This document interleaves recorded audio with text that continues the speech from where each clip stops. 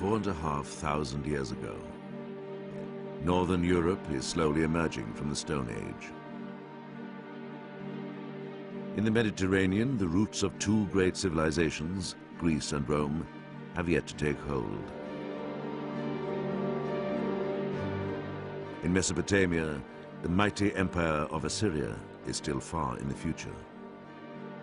But to the south, on the northeast tip of Africa, something unparalleled in antiquity is taking place.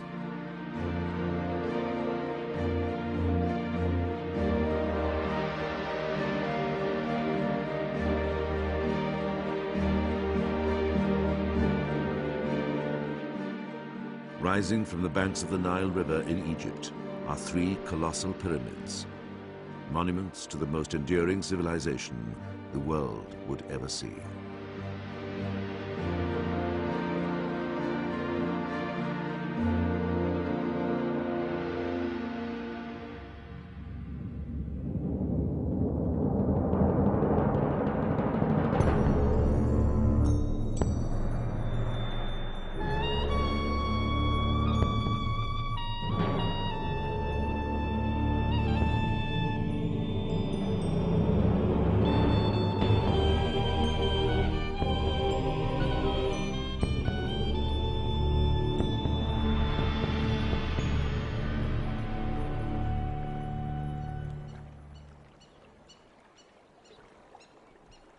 When the Greek historian Herodotus visited Egypt 4.5 centuries before the birth of Christ, he was awestruck.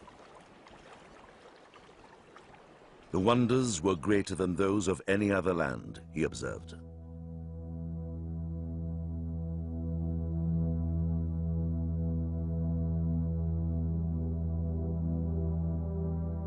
There were pyramids taller than any man-made structures on Earth. Avenues of sphinxes, half man, half beast.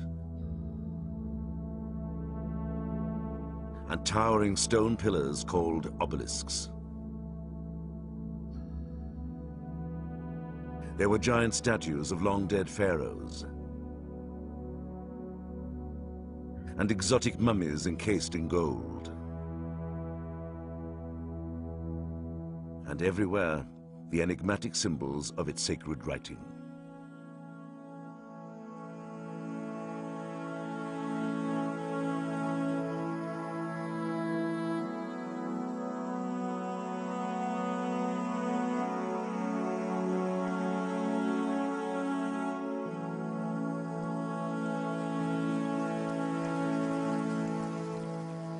Here, reaching across the chasm of time, was a civilization that had flourished for more than 3,000 years.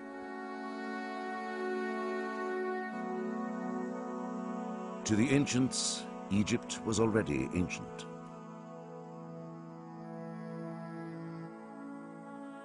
Cleopatra, who ruled during the 1st century BC, is closer in time to us than she is to the pharaohs who built the pyramids.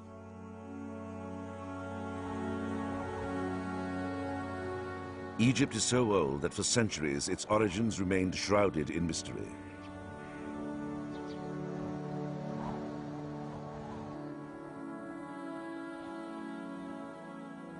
Even the Egyptians weren't really sure how old they were or where they came from.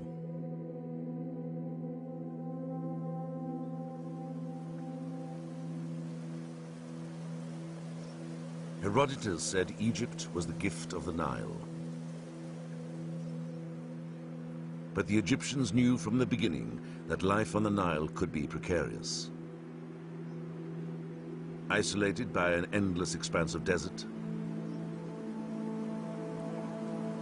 vulnerable to a river that was unpredictable, and a climate that could dramatically change, civilization in Egypt was forged in part by the realities of a harsh environment.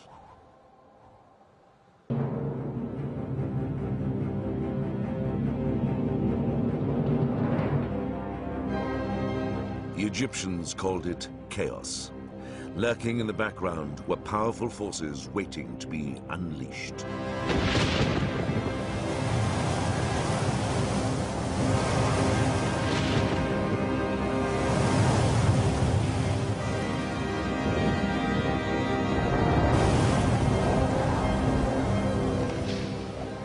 Because disaster could strike at any moment, the Egyptians clung to a profound belief. Order, not chaos, was the will of the gods.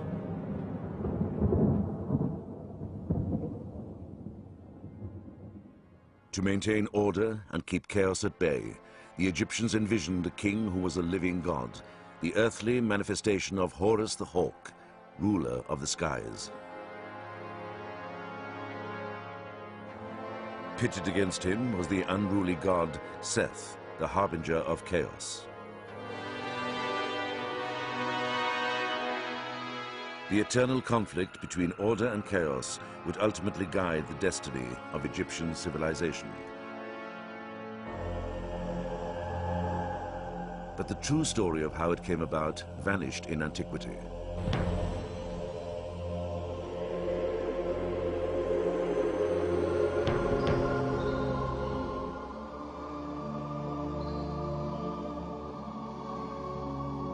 In the twilight of Egypt's greatness, around 300 BC, a priest named Manetho began the awesome task of compiling the first complete history of Egypt.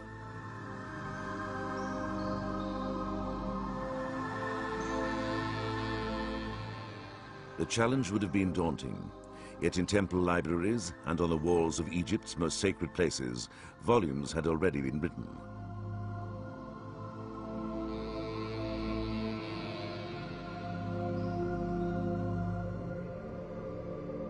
A 1,000 years before Manetho was born, the pharaoh, Seti I, built a temple at Abydos dedicated to Osiris, the god of the dead. In a special Hall of the Ancestors, his son, the future Ramesses II, is shown reading from a papyrus. The document, carved on the wall in hieroglyphs, contains a list of 76 royal names in chronological order.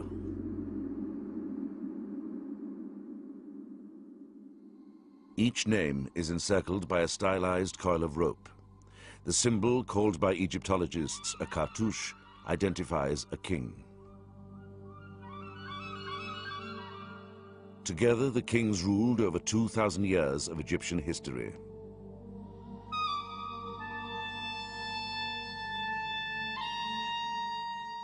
Using temple documents such as these, Manetho organized his history into 30 royal dynasties.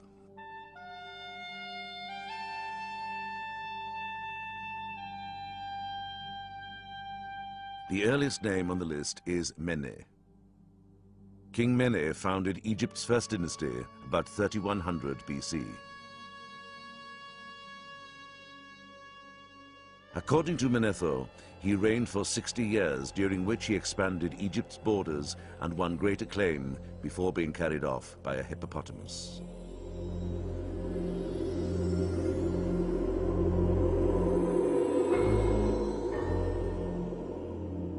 Before King Mene, Egypt was ruled by demigods called the spirits of the dead, but their names were long forgotten.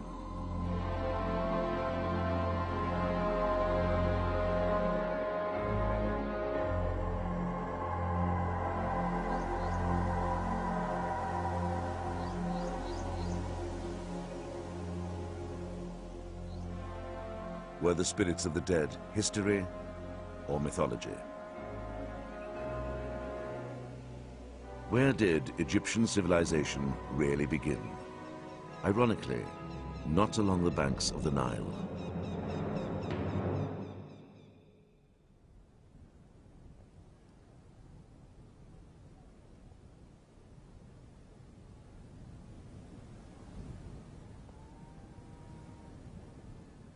"70 miles west of the Nile in the Sahara Desert, it's so hot and dry, what little rain that falls evaporates before it hits the ground.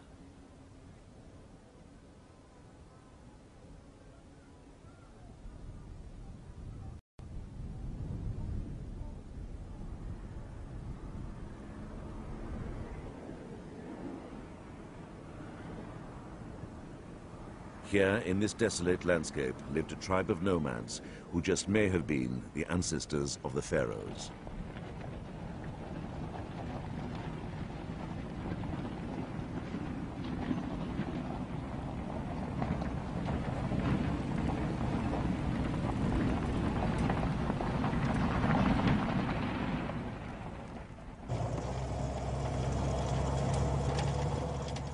Fred Wendorf of Southern Methodist University in Dallas, Texas, heads an international team of archaeologists who've been scouring the desert looking for signs of human occupation.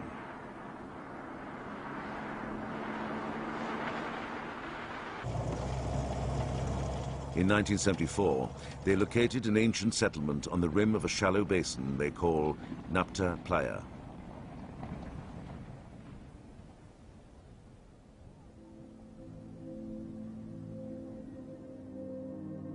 The Sahara was not always parched and arid. Radiocarbon dating reveals that at about 8,000 BC, tropical Africa's summer monsoon shifted northward, increasing the rainfall on the desert and allowing seasonal lakes to form.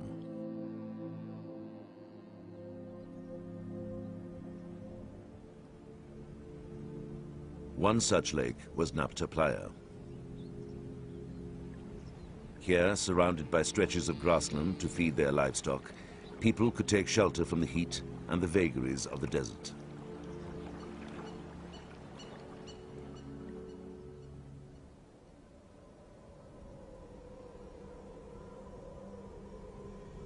But the rain was unpredictable. Without it, the lake dried up. 3 days without water meant the difference between life and death.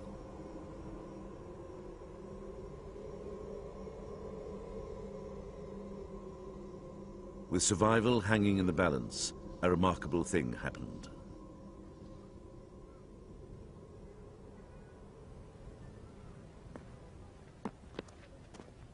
Co-leader of the expedition, Romuald Schild of the Polish Academy of Sciences, has discovered a tiny circle of stones, a Stonehenge in miniature, but 2,000 years older.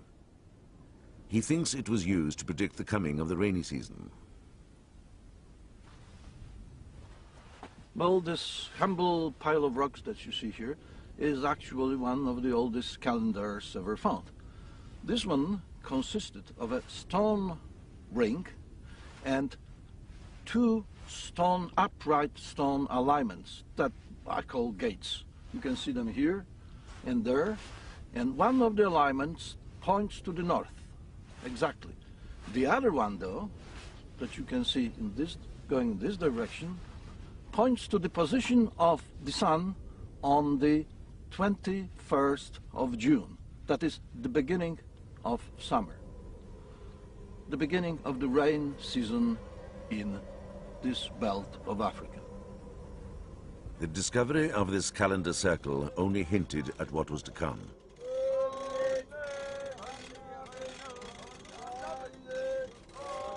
Nearby, several unusual stones were also found, arranged in circles marking the location of deep pits.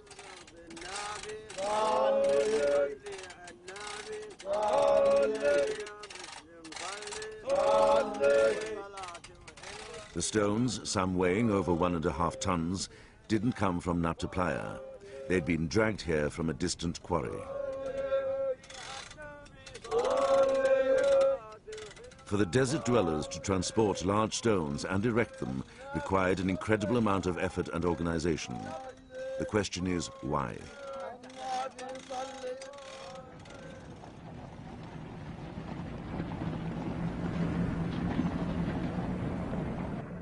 Fred Wendorf thinks they may mark the graves of important people or honor their spirits. Perhaps someone powerful enough to intercede with the gods and bring rain. One of the most imposing objects was found in this pit, perhaps the final resting place of a ruler or a chieftain.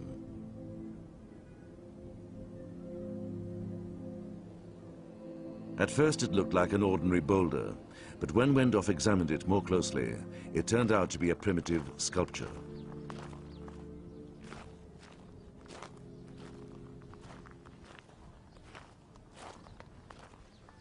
We found this very large and carefully shaped stone down in this hole, about 1 meter above the large bedrock outcrop here that's shaped like a mushroom. You can see how carefully it's worked and smoothed on the surfaces, sharp edge, and you can see how they were able to control the length of the piece by making grooves in this face here, which you can see. And then by using a wedge, they were able to strike off the flakes at exactly the points that they wanted to. This is altogether a very impressive piece of stonework, and it may well mark the beginning of Egyptian fascination with working in large stones.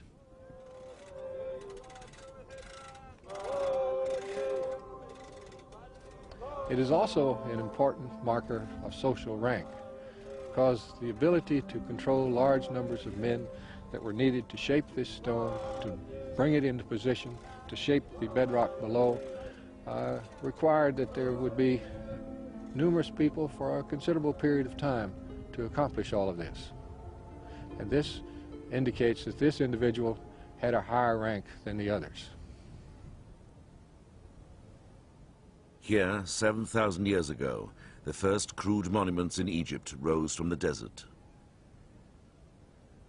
to honor a fallen king and bring order out of chaos. But for the people of Nabta Playa, the sands of time were running out.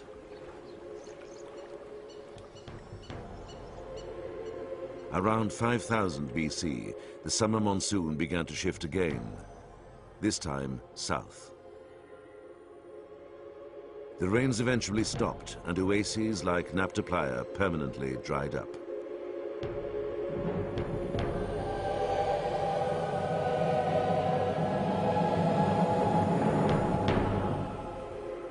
Forced to abandon the desert, the settlers headed due east, towards the Nile.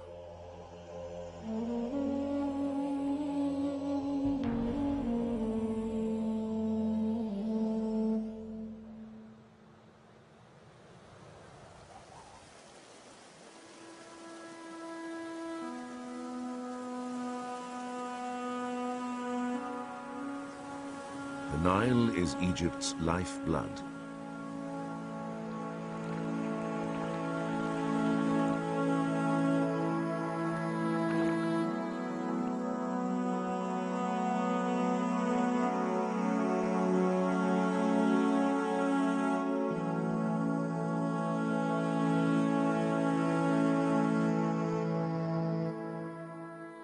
From origins deep in East Africa, the river flows northward some 4,000 miles before reaching Egypt's Nile Valley, an oasis over 600 miles long.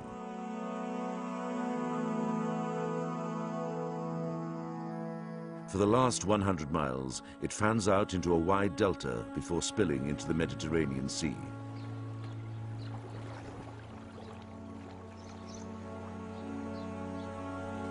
Throughout Egyptian history, the Nile was both a blessing and a curse. Once a year, swollen by monsoon rains in Ethiopia, the river flooded its banks, depositing nutrient-rich soil Egyptians called the Black Land.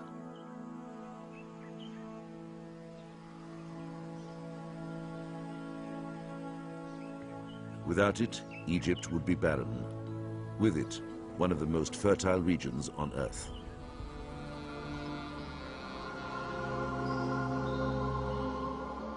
But in the past, the river was as unpredictable as rain in the desert. Too high a flood could destroy villages. Too low a flood meant famine.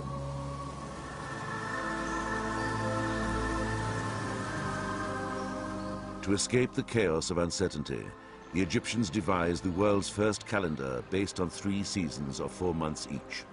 It's the model for the calendar we use today.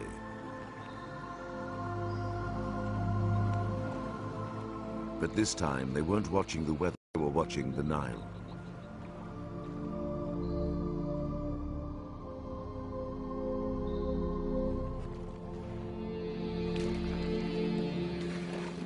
The time of the flood was called inundation.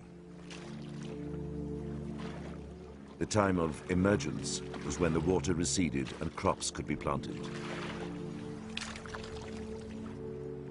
During the dry period, when the Nile was lowest, the crops were harvested.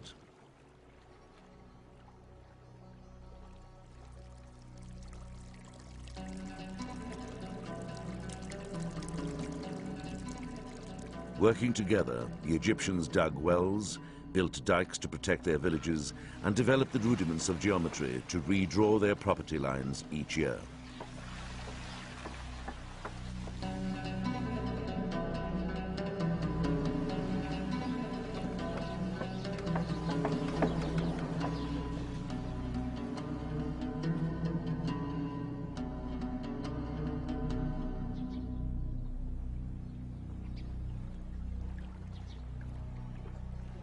By 4000 BC, after the people of Naphtali had settled in the Nile Valley, the first glimmerings of Egyptian civilization began to appear.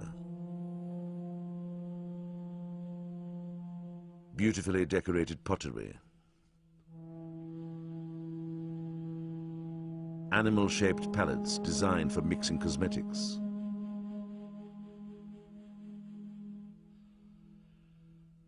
and flint knives so well made they've never been equaled, some with elaborately carved ivory handles.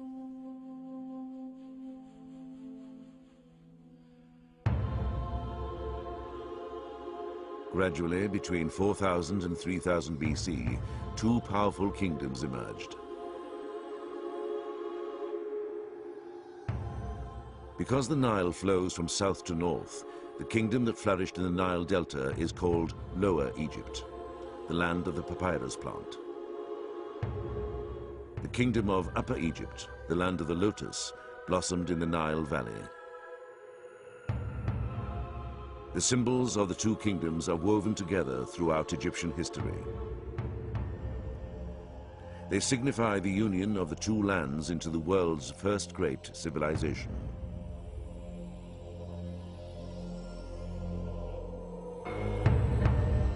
What has long puzzled archaeologists is how and when unification took place.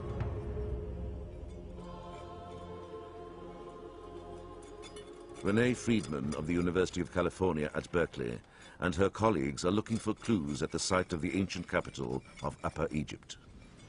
What you got over there, Sean? We got what appears to be a man. Called by the Greeks Hierakonpolis, the city of the hawk, it was Egypt's first city. Any soft material preservation?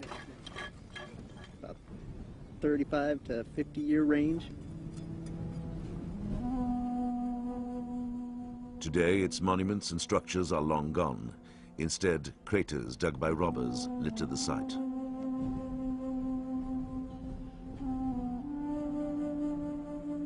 A century ago, archaeologists thought that all that was left of the desert was a plundered cemetery not worth exploring. Little did they know that hidden in the sand was a wealth of new information.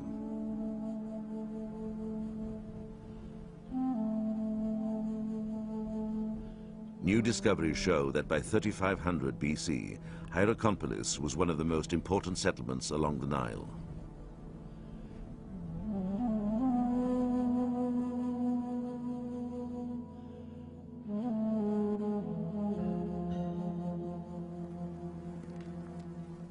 Over 2 miles long, it was a bustling community of farmers, administrators, craftsmen, and potters.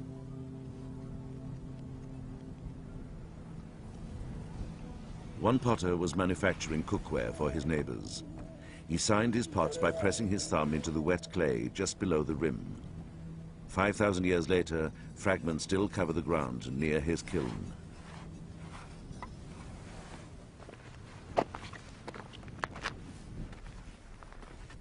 Because of a freak industrial accident, it is possible to identify his home. These are the remains of the potter's house. It's the oldest preserved house in all of Egypt, and we owe its fine preservation to the fact that the potter worked a little bit too close to where he lived. Fortunately for us, but unfortunately for him, one day a shift in the wind caused the fire from the kiln to travel the short distance to the house, setting it alight.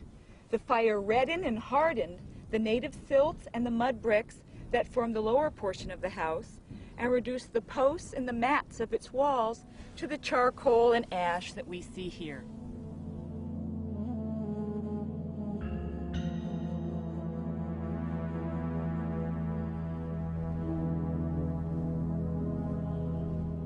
On the north side of town was a vast industrial complex of bakeries, Egypt's earliest known breweries, and granaries for storing wheat.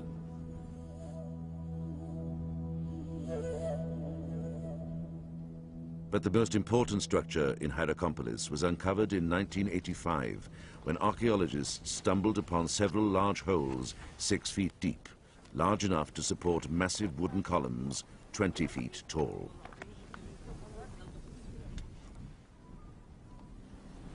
These columns formed the facade of a massive shrine that would have dominated the entire temple complex and the town of Hierakonpolis as a whole.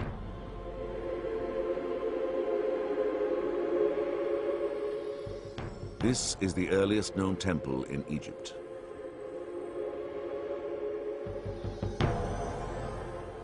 Nowhere was the power of the king more evident. During ritual ceremonies, the king, seated on a throne, would oversee the sacrifice of animals to the hawk god Horus, the patron of all future kings of Egypt.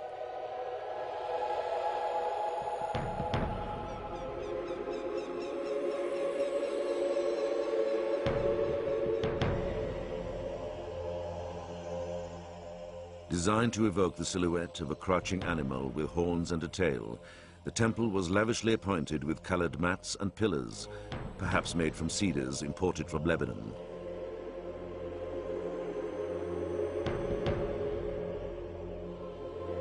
The prototype of all the great temple complexes to come, it dominated the landscape of Hierakonpolis.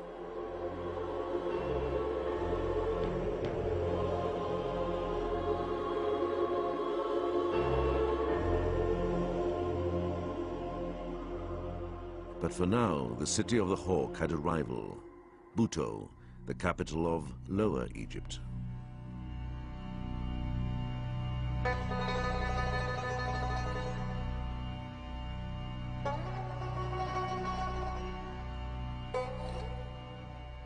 Situated north of modern Cairo in the Nile Delta, today all that remains of Buto is a huge mound of earth and debris, and these stones and statues, which are dated 2,000 years later.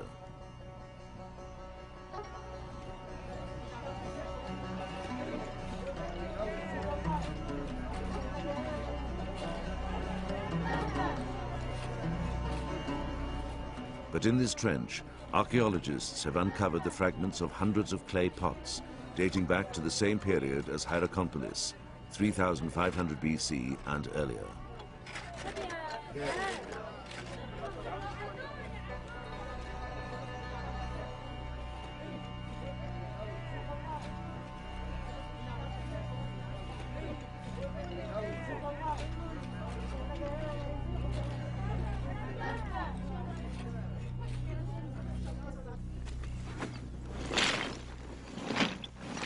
Dina Faltings of the German Archaeological Institute is in charge of the excavation and an expert in the study of ancient pottery. By reassembling the fragments and comparing them to pottery from Hierakonpolis, she's made a surprising discovery.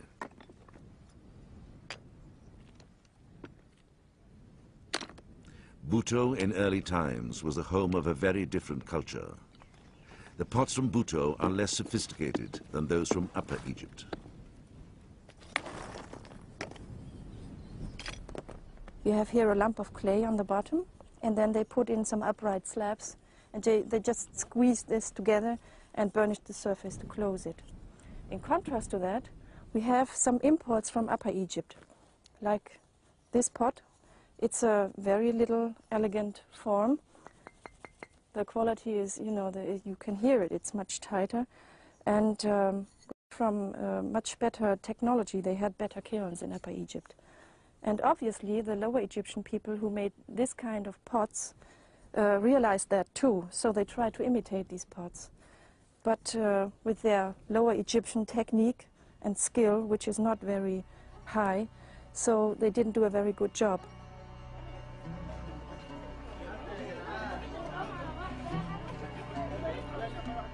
Dina Faltings' work at Buto reveals that by 3200 BC, the superior culture of Upper Egypt had swept through Lower Egypt, and the two kingdoms became one.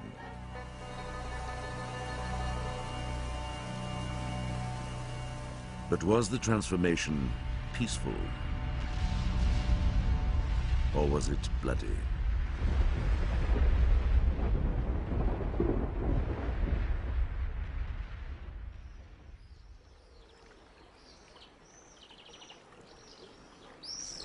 The union of the two kingdoms along the Nile was a milestone in Egyptian civilization. But how it came about was a nagging question. All archaeologists had to go on was a single object found at Hierakonpolis in 1898.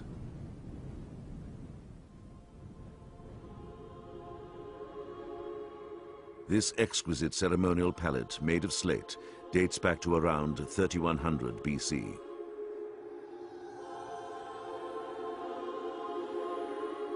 It was dedicated by a king of Upper Egypt called Narmer, who some believe was the legendary King Mene, Egypt's first pharaoh.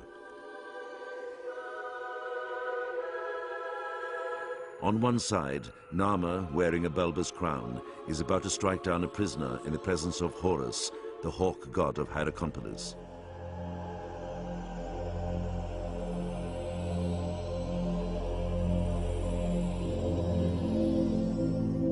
On the other side of the palette, Narmer, wearing a crown with a curled tongue, appears in a procession moving towards two rows of decapitated prisoners. The lions, their long necks intertwined, symbolize unification. The key to understanding Narmer's palette is in the crowns.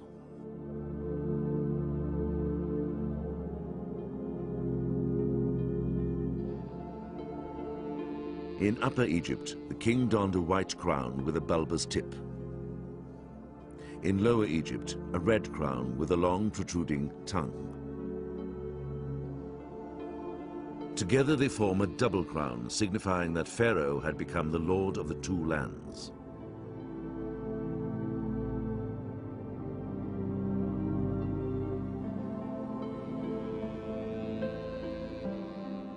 For the next 3,000 years after unification, the image of the king wearing a double crown would appear on statues and temples throughout Egypt to reinforce his dominion over all the land.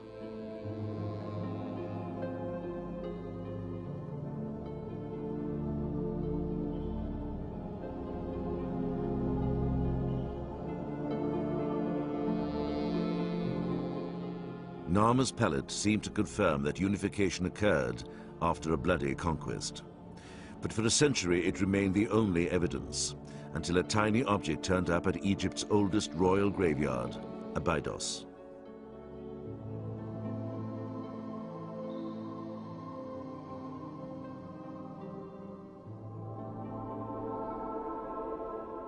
Believed to be the final resting place of Osiris, the god of the dead, the ground is strewn with broken pots, the shattered remains of offerings to one of Egypt's most important gods.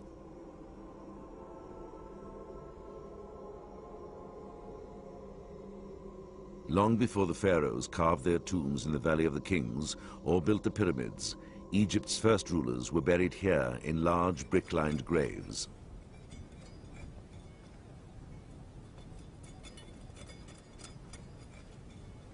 Extensively explored around the turn of the century, Abydos was thought to have yielded up all of its secrets until 1977, when German archaeologist Günther Dreyer reopened the site. يا علي. ايوه. ازيك؟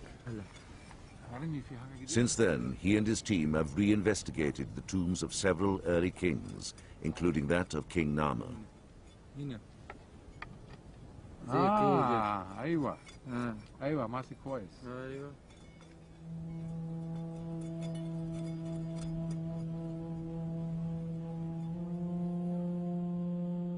Dreyer is excited about the discovery of an ivory label. Labels like this were originally attached to jars of oil. Small as it is, it contained a big surprise. It seems to depict the event on Narmer's palette.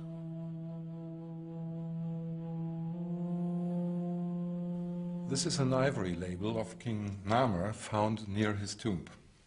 Such labels served to indicate the date of shipments of oil. At that time, dates were indicated by names of years, and these names were chosen after the most important events of that year. In this case, it's a victory of King Narmer over the Delta people. And obviously, it's the same event as depicted on the famous Narmer Palette. From this, we may conclude that the Narmer Palette indeed refers to a historical event which took place in a certain year. But the label is only one piece of the puzzle. Another discovery at Abydos suggests that the process of unification had begun long before Narmer. Under these mounds of rubble, Dreyer found the tombs of kings from a previously unknown dynasty, which Egyptologists now call Dynasty Zero. In the tombs were more labels, even more astonishing than the first. Here, etched in ivory, was clear-cut proof the Egyptians had developed a fully evolved system of writing, not only earlier than previously thought, but earlier than the Sumerians in Mesopotamia, who are credited with being the first to produce a written language.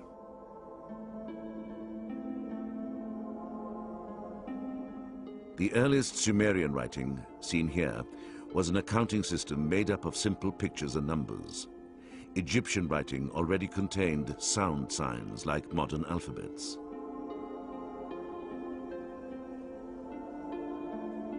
The hieroglyphs on these labels all represent sounds.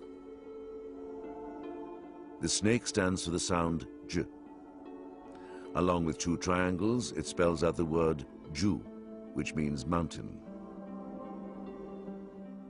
The symbols read, the mountains of darkness, referring to the west where the sun sets.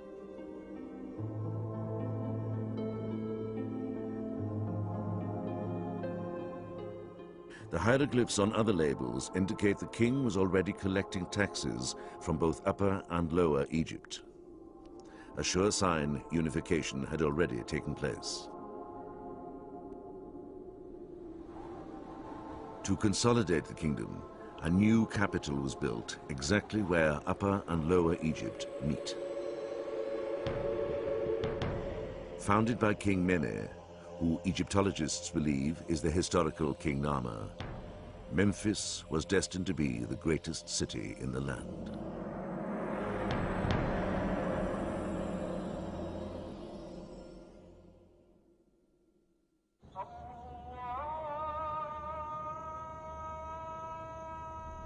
For 3,000 years, the pharaohs would rule Egypt from Memphis.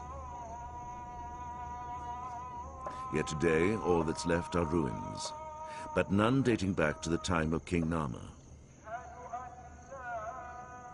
Egyptologists have long assumed that the ancient capital was always located here.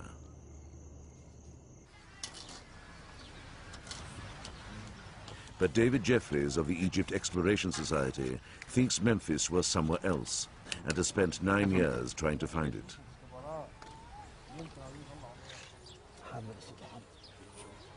Using a simple manual drill, he has taken a series of core samples from fields 2 miles west of the ruins. The cores uncovered a substantial layer of artifacts 10 feet below the surface. Typically, what we expect to find in this area, just a few meters down from the position that we've reached at the moment, is pottery in the lowest level, the lowest silt level, pottery that represents the period around 3000 BC, of the earliest kings of unified Egypt, and which represent the foundation of the national capital in this area.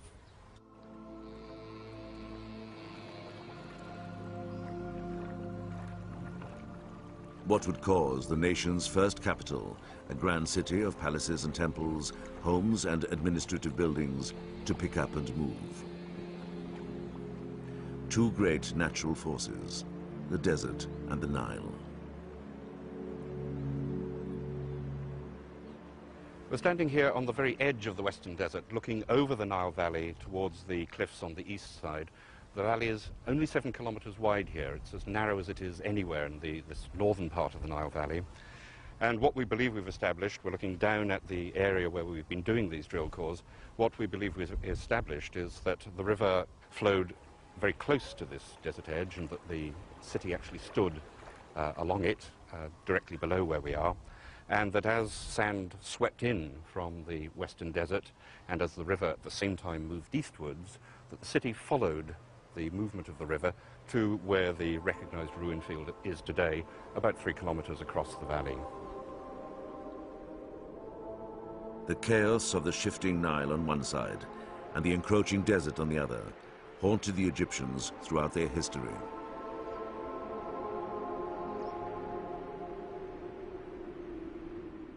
To overcome the ever-present threat of danger, they would put their faith in one man and the power of the gods.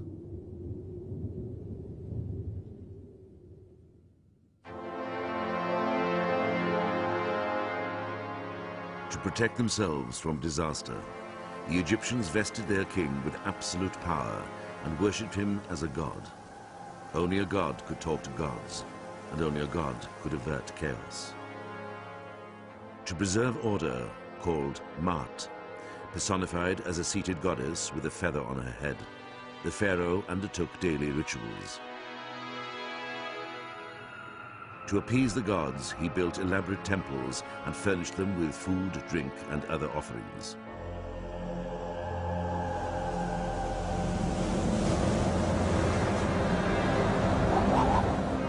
Chaos came in many forms. It could manifest itself as a violent storm, sand blowing off the desert, or a foreign enemy.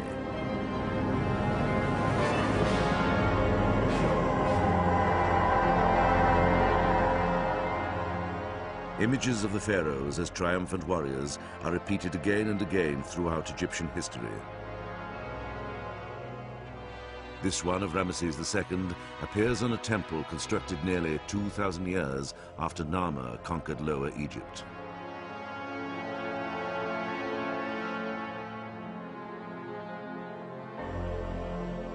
Ramesses probably never led an army into battle.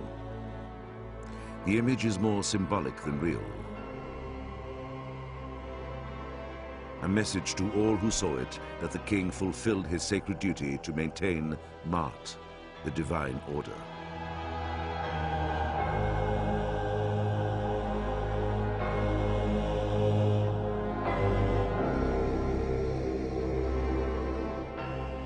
More likely, the pharaohs supervised their military campaigns from afar.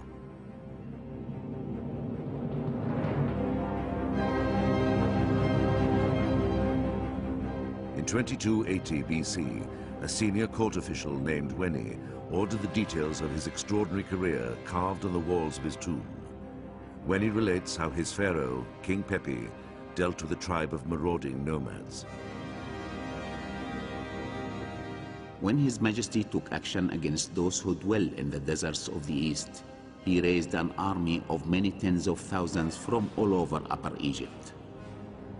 There were noblemen, seal bearers, chieftains, and mayors. I was the one who commanded them.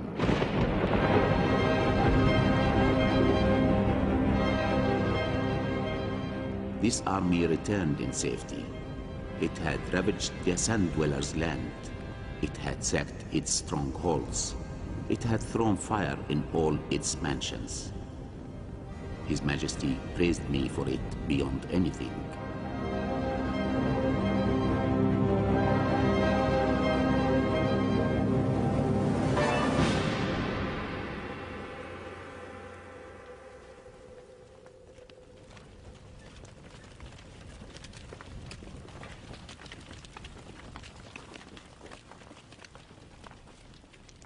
With awesome power and destructive force, chaos could also erupt out of nowhere.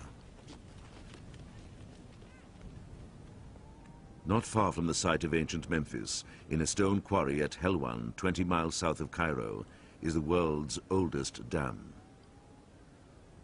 Although it's hard to envision after 4,000 years, This massive pile of stone was part of a huge engineering project designed to control flash floods. Fascinated by early Egyptian technology, Günter Dreyer made a detailed study of the dam. He calculates it took 500 men 10 years to build it, hauling into place some 184,000 tons of stone. By any standards, the dam was an extraordinary attempt to thwart chaos. Unfortunately, it didn't work. The dam spanned the wadi from over there to there and had a length of about 330 feet and a height of 42 feet. It was rather solidly built. In a cross-section, it would look like that. At the base, a length of 300 feet. On top, about 150 feet. It consisted of 3 parts. In the middle, a loose filling of sand, and on both sides, a package of rough stones, covered by a casing of dressed limestone blocks. Unfortunately, the dam was overflowed before it was finished. The water came over here and destroyed the unfinished part. And then, within a few minutes, huge amounts of water ran down the wadi and destroyed all installations downwards. And so the work of about 10 years and 500 workmen was just in vain.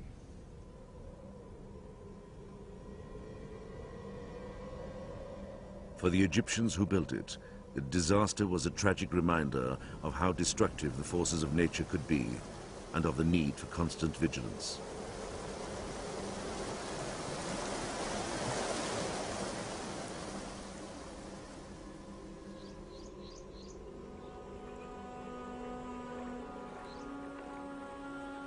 It was the Egyptians' unique vision of the cosmos, shaped by their environment, that sustained the world's most enduring civilization.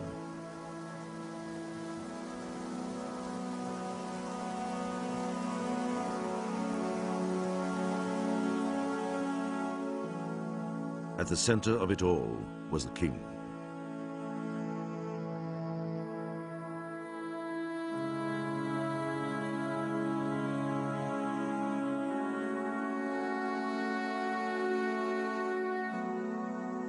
With skills forged by his ancestors in the desert and honed along the banks of the ever-changing Nile, he maintained the balance of the universe with justice and piety.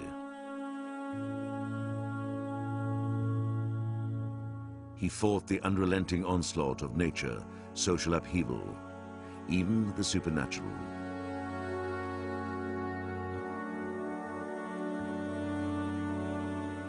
But in the end, there was one final, immutable battle with chaos that no one could escape.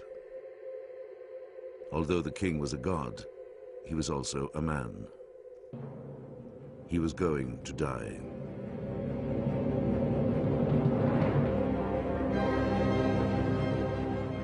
To avoid calamity, he ordered the Egyptians to begin hauling large stones to the desert's edge.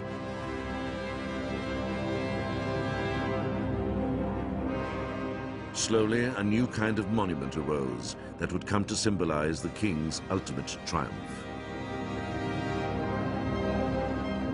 The triumph of eternal life. The age of the pyramid builders had begun.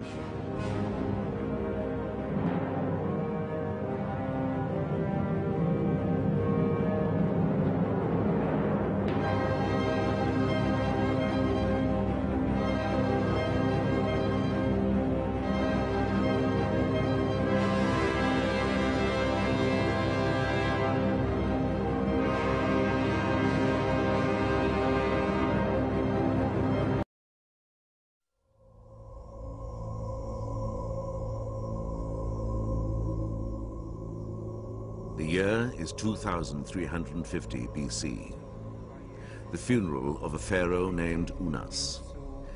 But this is not a day of mourning, it's a celebration.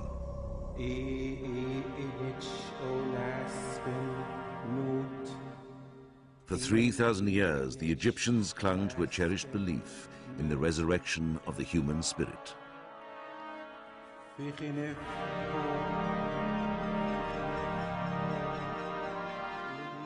Today, the soul of the pharaoh is being reborn. But the journey into the afterlife is not without its obstacles.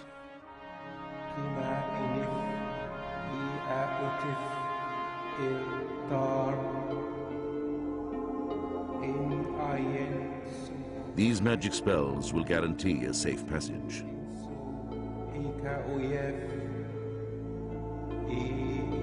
The pharaoh's quest for eternity would inspire the most colossal monuments ever built in antiquity.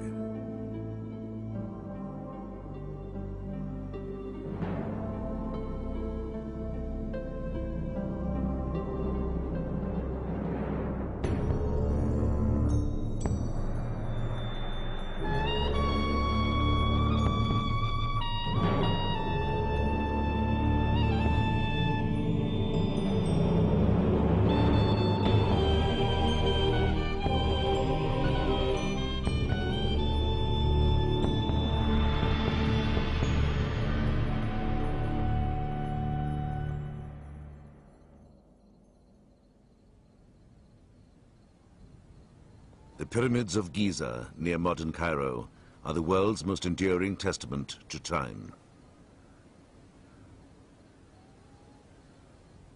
The oldest and the largest is the Great Pyramid.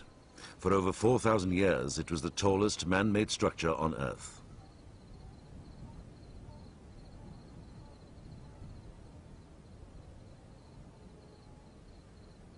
Built of limestone, it's estimated that over 3 million blocks were quarried and hoisted into place, some weighing up to 15 tons apiece.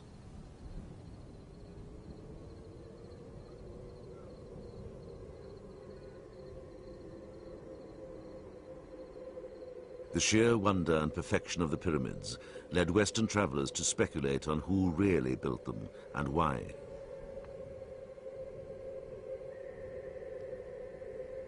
No mortal, and certainly no ancient Egyptian, could raise such immense stones.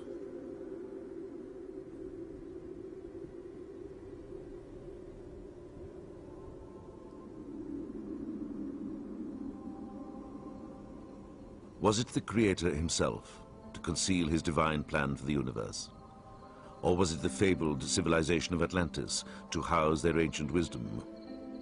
Perhaps visitors from outer space.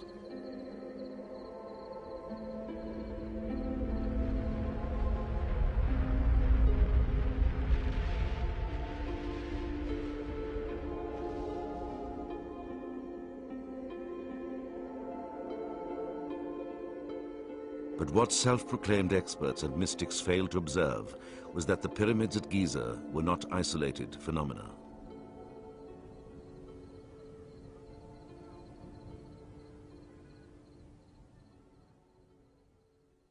From Cairo to Aswan, 650 miles south along the Nile Valley, scores of pyramids dot the landscape. Most the final resting place of the pharaohs and their queens, and most inexorably linked to the search for immortality. In ancient Egypt, the concept of the pyramid had its origins at the dawn of time.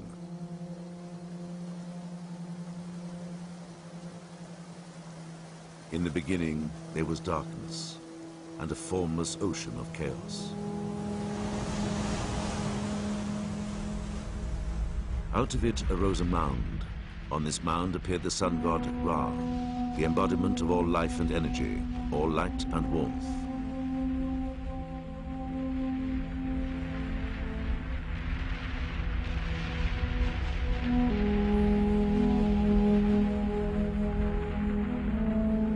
Ra crossed the sky. Then at sunset, he plunged back into the chaotic abyss, only to be reborn the next morning at sunrise. The Egyptians hoped that by uniting their spirits with the sun god, they too could be swept into the cycle of eternal life. The pyramid was the vehicle to immortality, the resurrection machine. Seen as the mound of creation, it was part of an elaborate process conceived to assist the pharaoh on his journey to the afterlife. But no two pyramids were alike.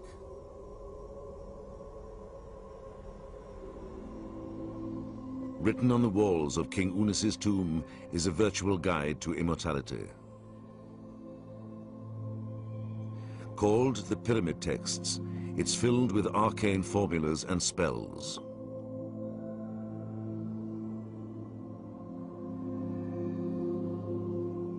One to rid the pharaoh of all wrongdoings. A soul full of sin can't go to heaven. One to protect him from scorpions and snakes he might encounter along the way. One to announce his arrival to the sun god Ra.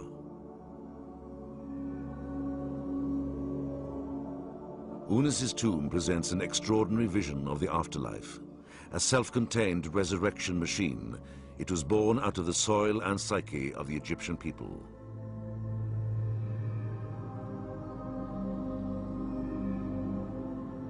But until now, the true story of the pyramids would remain as obscure as those who built them.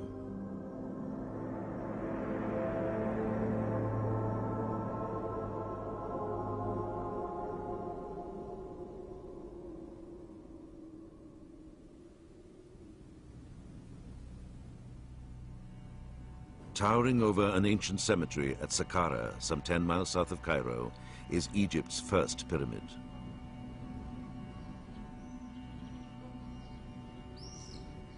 Called the Step Pyramid, it's also the first tall structure ever built in stone.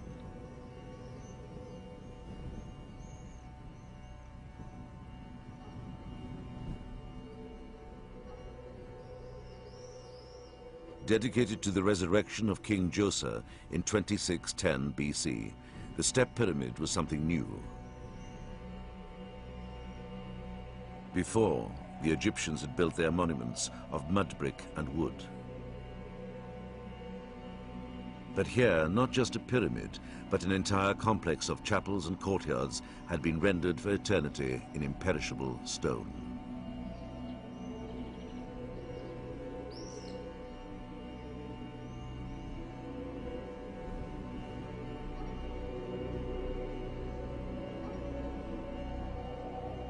The mastermind behind Djoser's complex was the king's minister and architect, Imhotep.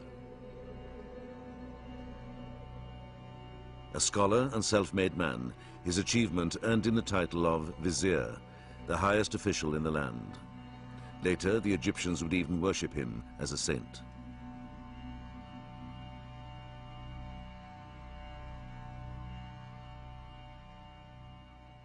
But recently, a new discovery far south of Saqqara, at the Royal Cemetery at Abydos, has raised the spectre of who the true genius behind the resurrection machine really was.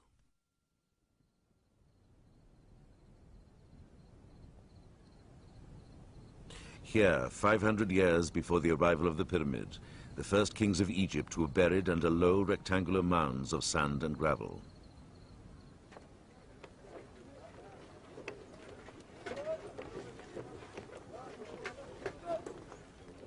Since 1995, Günther Dreyer of the German Archaeological Institute and his team have been excavating the tomb of King Khasakemui, who ruled Egypt in 2680 BC.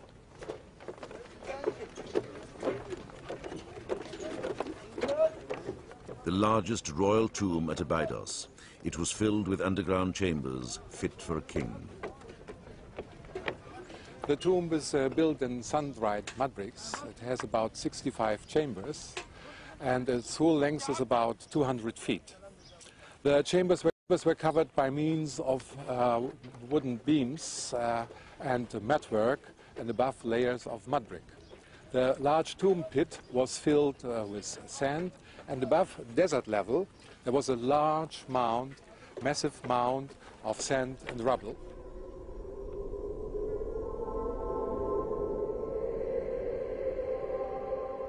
The mound, called by Egyptologists a mastaba, echoed the primordial mound of creation, the symbol of rejuvenation.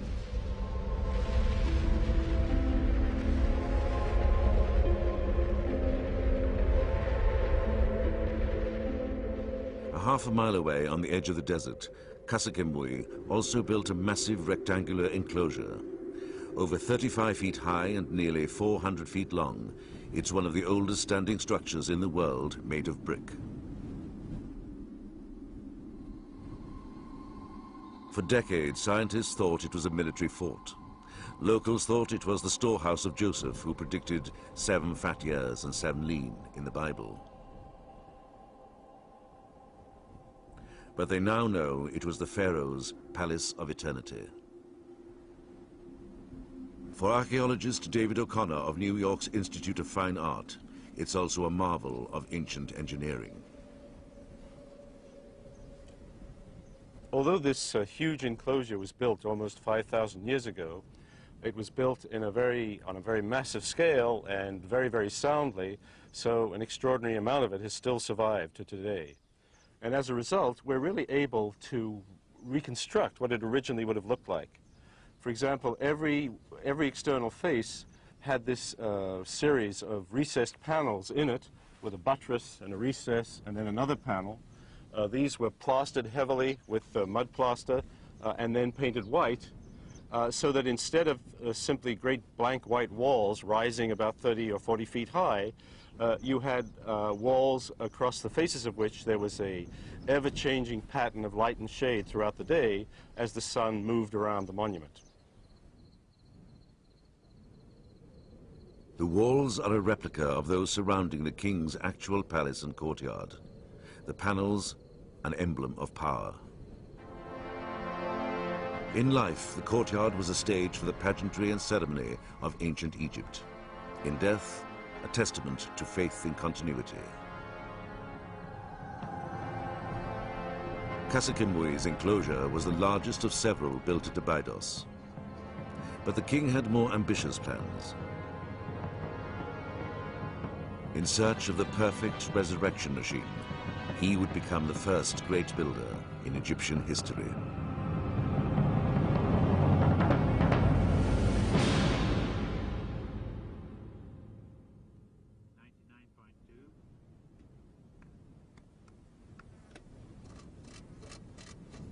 In the shadow of the Step Pyramid at Saqqara, Ian Matheson of the National Museum of Scotland is investigating a mystery that has puzzled archaeologists for years.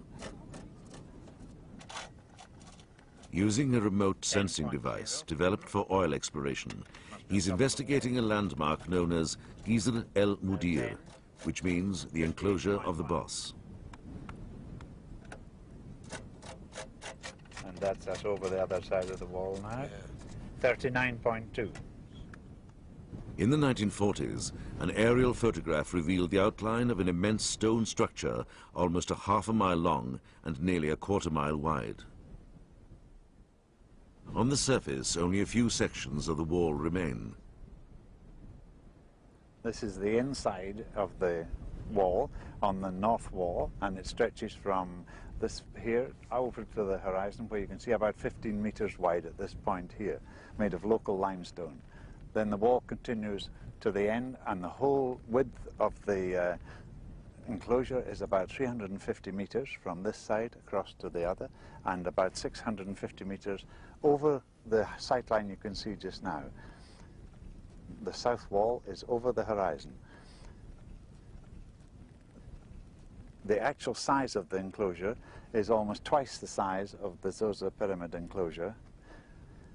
It is an amazing construction, because if you look at the size of it, it must have been the largest stone construction that anyone could put up at that time in history, which is about 4,500 years ago.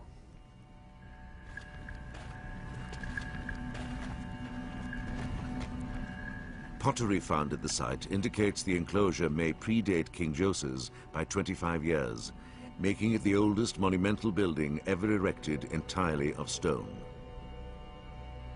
If so, who built it?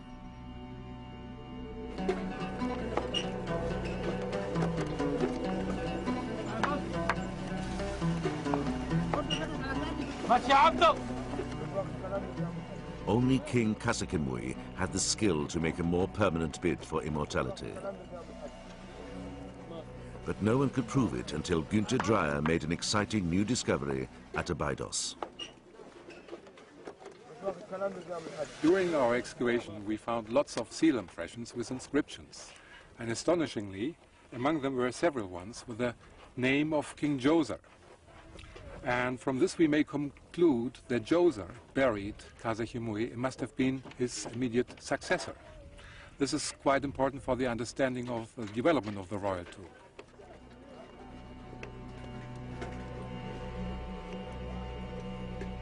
The revelation that Djoser succeeded Khazad-Dûm filled in a long-standing gap in Egyptian history. Egyptologists knew that Djoser was Khazad-Dûm's stepson, but other contenders were vying for the throne.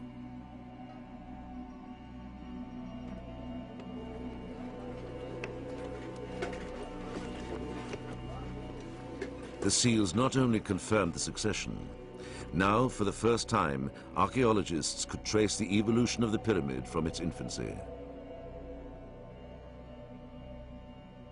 Borrowing on his father's grand scheme for the afterlife, King Djoser then took it one step further. When Djoser built his tomb, he decided to bring the two elements, tomb and large enclosure, together. But what happened? He built his tomb shaft, the chamber, and above the mound, the initial mastaba. And then the enclosure wall was built around it. But now the important mound was no longer visible. To solve this problem, they built several smaller mastabas on top of the first one. And they were quite visible over the enclosure wall. And so we have a step pyramid there. A staircase to heaven is laid for him, that he may ascend it to the sky, says one of the oldest fragments of Egyptian writing.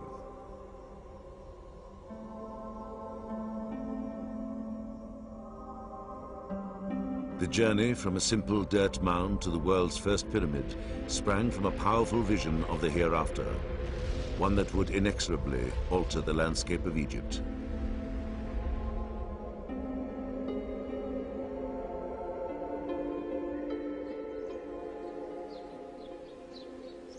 Although the next few attempts at pyramid building failed, the monument at Saqqara would inspire another dreamer to reach for the stars.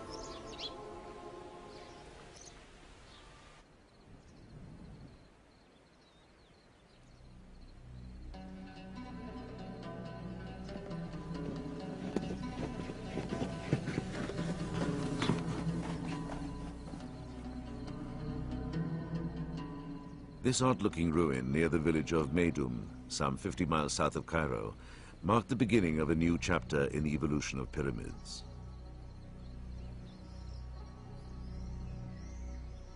The only full-size step pyramid completed after King Djoser's, it's also the last one like it ever built. Called the False Pyramid in Arabic, it eventually collapsed as the result of ancient stone robbing.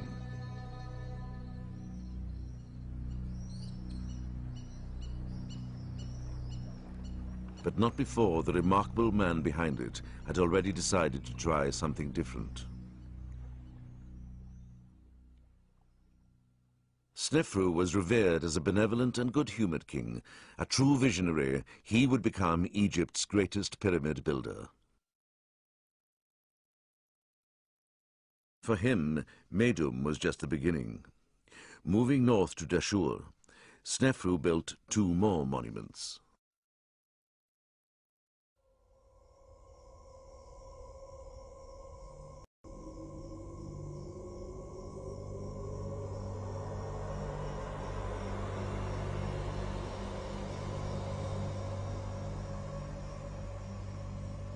What is now known as the Bent Pyramid would have surpassed the Great Pyramid of Giza if the builders had kept to their plans. But halfway through construction, it began to crack.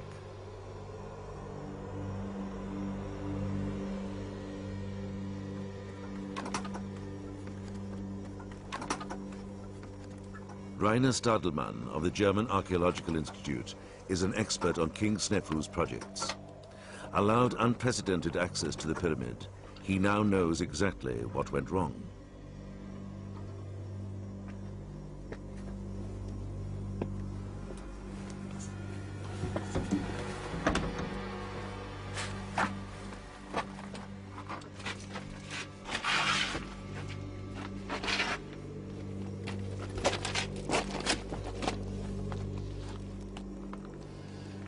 This is a major crack.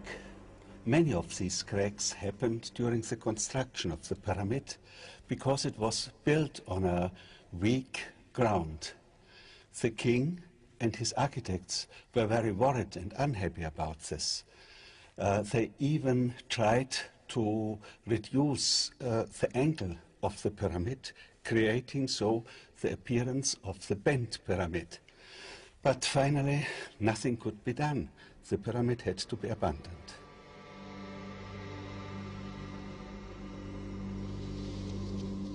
The pyramid had been erected on a sandy plain without a solid foundation. Eventually, it began to subside. To stabilize it, the builders changed the slope from 54 to 43 degrees, hoping to reduce its weight. But it was too late.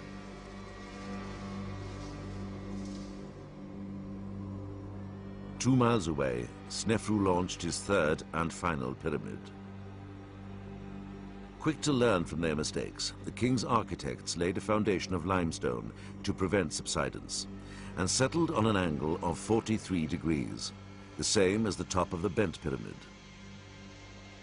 Called the Red Pyramid for the glowing color of the local limestone, it's the first true geometric pyramid and Egypt's fourth tallest. Snefru could now ascend to heaven on a ramp that gleamed like the rays of the sun.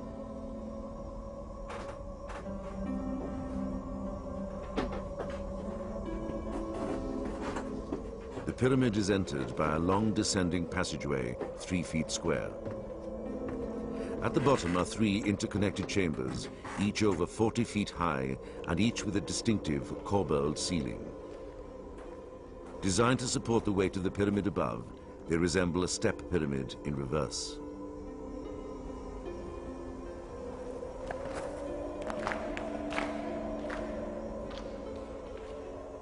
Pyramid within a pyramid not only reinforced the structure, the Egyptians believed it doubled the king's chances for resurrection.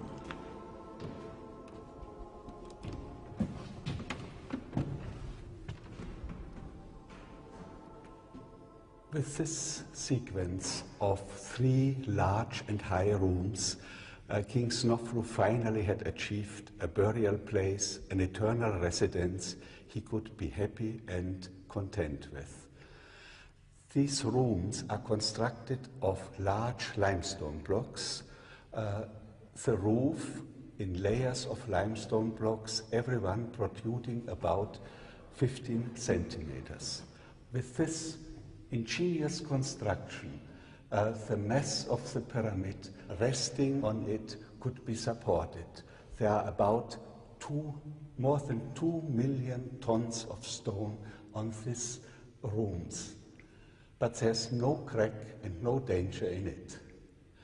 The roof represents religiously also the sky resting over the wooden sarcophagus in which King Snefru rested for eternity.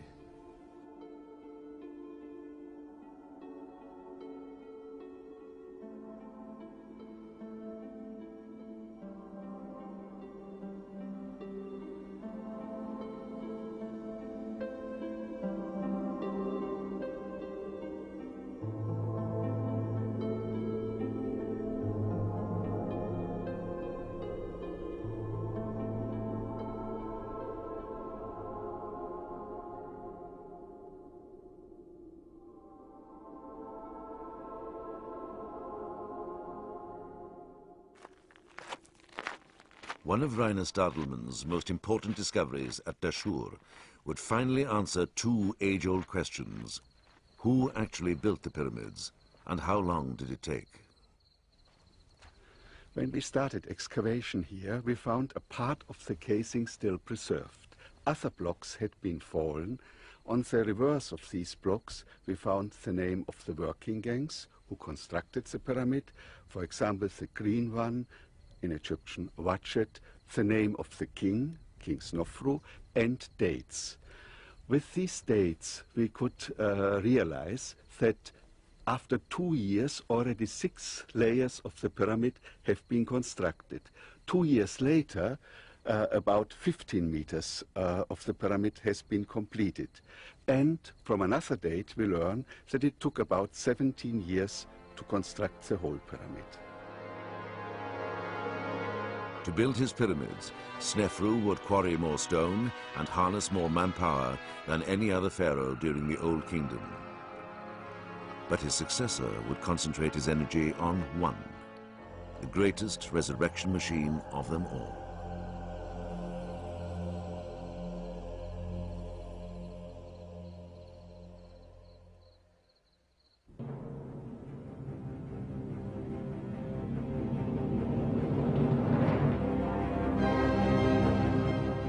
Rising from the Giza Plateau is the ultimate expression of the quest for eternity.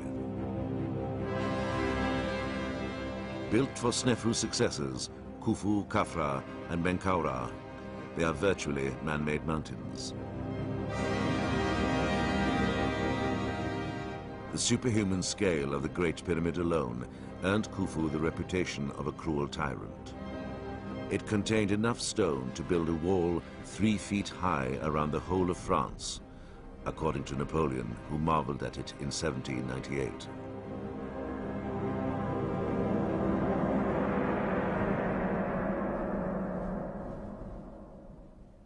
Time has been kinder to the pyramid of King Khafra. Only 2 feet smaller than the Great Pyramid, it's better preserved.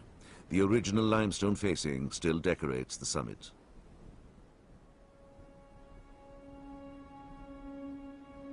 It also retains the remnants of several structures that were an integral part of the resurrection machine.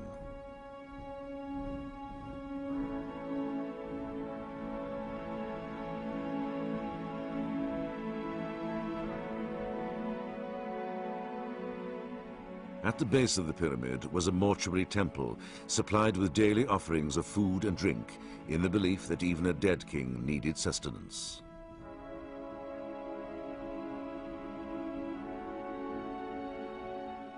From there, a covered causeway almost 1/3 of a mile long led to a valley temple, a monumental portal linking the desert plateau to the life-giving and purifying waters of the Nile.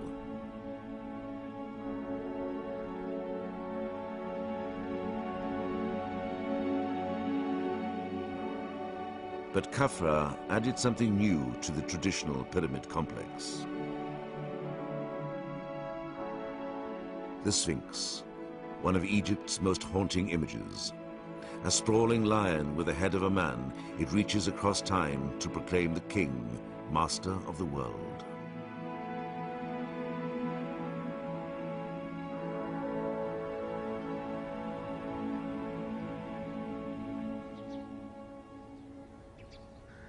On a journey to Egypt in 450 BC, the Greek historian Herodotus was told the pyramids were built by slaves.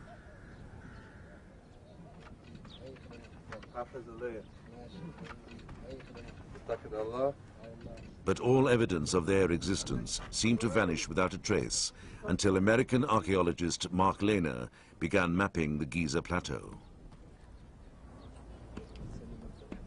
Since then, he's uncovered proof that far from a labor camp, Giza was once a thriving community of workers the size of a small city, dedicated to serving the kings.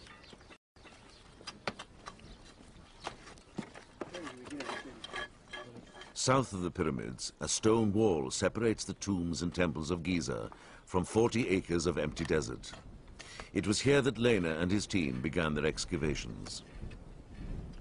This large stone wall is called the Wall of the Crow in Arabic, and it's played a major part in our thinking about where we're excavating. Our site is just to the south.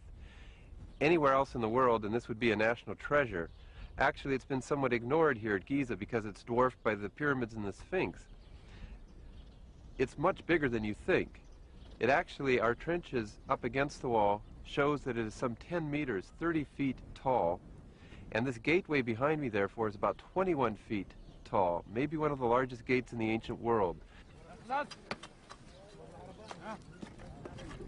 In 1991, they dug a trench, exposing thousands of pieces of pottery from the time of the pyramids. The pottery came from 2 rooms he believes were ancient bakeries. Several pots contained what looked like grain. To find out, he turned it over to archaeobotanists like Mary Ann Murray. In a flotation tank, the dirt falls to the bottom. What's left is vegetation. Later analysis confirmed it was wheat, possibly used for baking bread.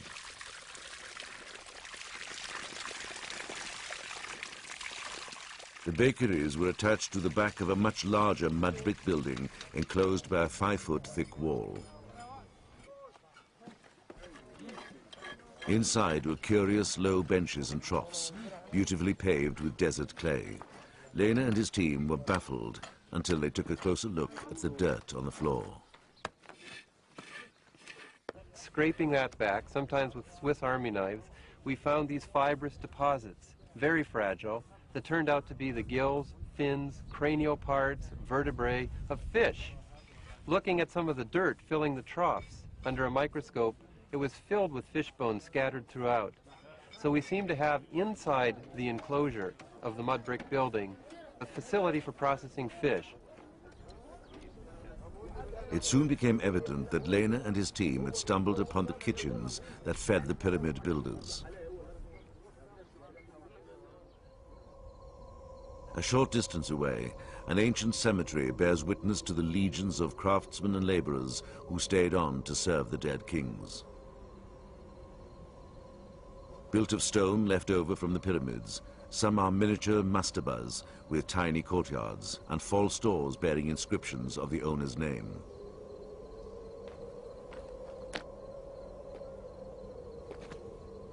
Others are simple graves topped with domes, a crude reflection of a pyramid. But all are resurrection machines. Zahi Hawass, director of the Giza pyramids, has been excavating the ancient cemetery of the workmen.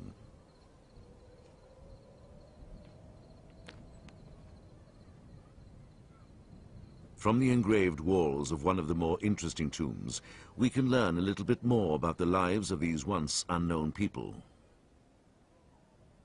This man, his name is Nefertiti. He married two wives, and I believe it's very rare they lived with him in the same time. He had something like 11 children. But what's interesting, that his wife, his main wife, had a title in hieroglyphic called Yen At. She was doing weaving. And underneath the false door, we have a very interesting scenes that never occurred in any tomb before. This man is making wine, and this man is making beer. Even in the offering table here, they're talking about 4 types of wine and 5 types of beer, because the common diet for a workman and a king in ancient Egypt were drinking beer and eating bread. I really believe that this man, Nefertiti, once was in charge of the bakery located to the east of the tombs of the workmen. So far, some 600 tombs have been discovered. It now appears that the Wall of the Crows was the barrier that separated the hallowed ground of the pyramids from the mundane world of those who built them.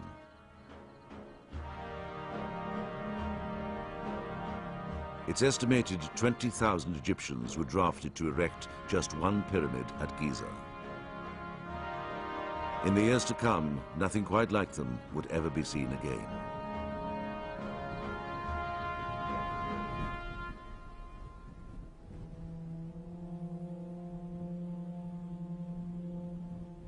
Time would not be so kind to Egypt's next dynasty of kings. These ruined tombs are called the Forgotten Pyramids. Located not far from south of Giza at a site called Abu Sir, they are smaller than their colossal predecessors and in poor condition. their limestone casings stripped in Roman times. In 1893, local farmers digging among some pyramids stumbled upon over 300 fragments of papyrus. Because they were difficult to read, the fragments were dispersed and forgotten. Then, in 1976, one caught the attention of archaeologist Miroslav Werner, director of the Czech mission exploring Abu Sir.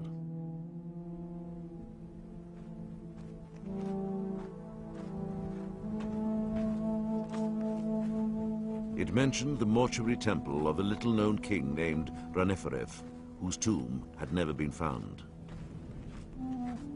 Werner suspected it lay under tons of sand near an unfinished pyramid. Because the pyramid was incomplete, early archaeologists assumed it had never been used, but they were wrong. At its base, Werner found a once fully operational mortuary temple, complete with the largest cache of 5th dynasty sculpture in existence, including a rare painted limestone statue of the king, his head shielded by his protector, the falcon god Horus.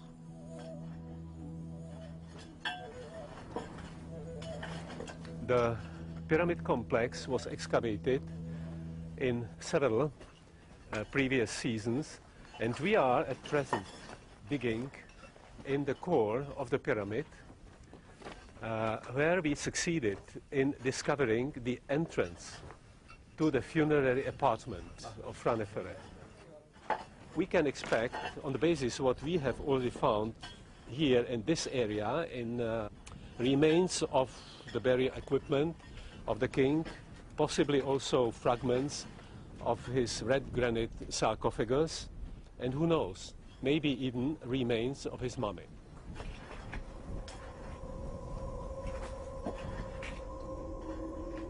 If Raneferef's mummy is found, this once-forgotten king will reign as the only Old Kingdom pharaoh to survive intact in his tomb. Raneferef probably died in his 20s before his pyramid was finished. But the practical business of resurrection took place in the mortuary temple. Its importance was confirmed by Werner's next and most significant discovery, an archive of rare documents describing the activities of the king's cult. From the papyri found in this place, we have learned that the mortuary temple of Raneferef was a thriving religious center for at least 200 years after the king's death. About 200 priests, divided in 5 shifts, maintained the cult of the dead king by day and by night. By day they brought daily offerings consisting of bread, beer, meat, vegetables, fruit, etc. By night, some priests watched from the temple terrace the stars and kept the records.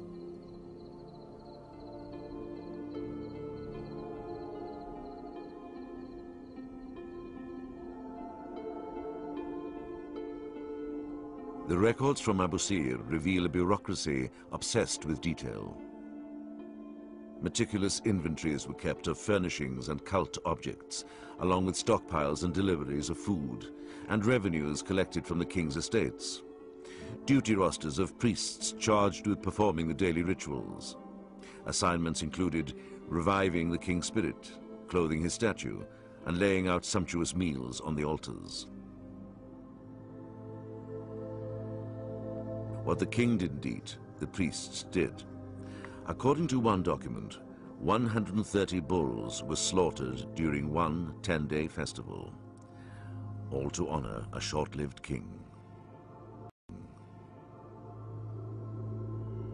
Raneferef's cult flourished for 200 years before it was finally abandoned and his tomb forgotten. Centuries later, the great resurrection machines would vanish from the Egyptian landscape, only to reappear in a very different form.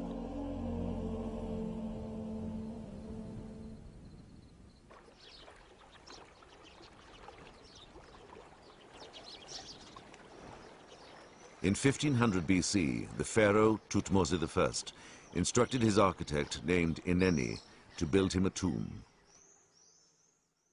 On the west bank of the Nile, opposite Thebes, Egypt's most important religious center, he found the perfect spot, an isolated canyon dominated by a huge pyramid-shaped mountain called the Qurn.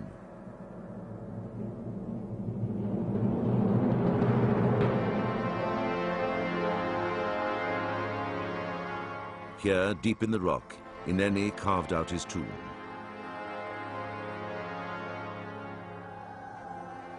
Certain the body of his pharaoh would be secure, he left a touching inscription on the walls of his own tomb a few miles away. It reads, "I built the tomb of my majesty, no one seeing, no one hearing."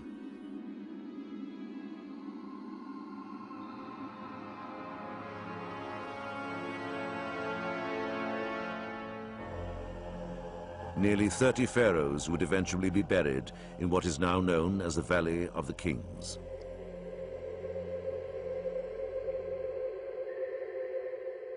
Immortality was assured by a stunning array of texts decorating the walls. While the Egyptians went underground, the pyramid would make a dramatic reappearance in another ancient but little-known kingdom.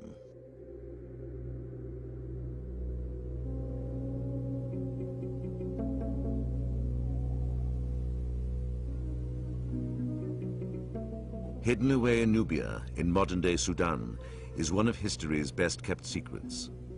These pyramids are the relics of a once powerful civilization known as the Kingdom of Kush.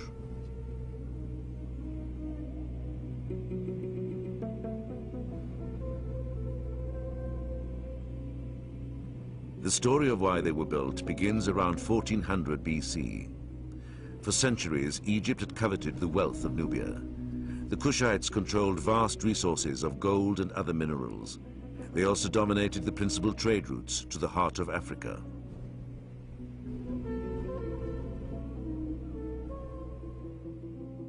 In the reign of Thutmose III, Egypt finally conquered Nubia, and the Kingdom of Kush became part of Egypt.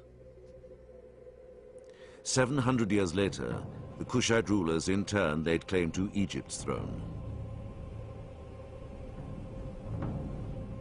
Their claim centered around a flat-topped mountain in Nubia called Jebel Barkal. The mountain fascinated the Egyptians. On its western flank, the shape of a strange pinnacle led them to believe it was sacred.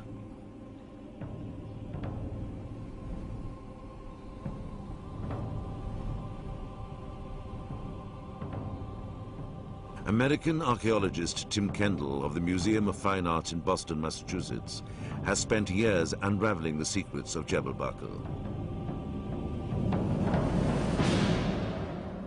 When the Egyptians came here, they saw in this strange rock formation the image of a very familiar symbol to them, a rearing cobra, which was called a uraeus, the symbol of kingship, which the kings wore on their crown.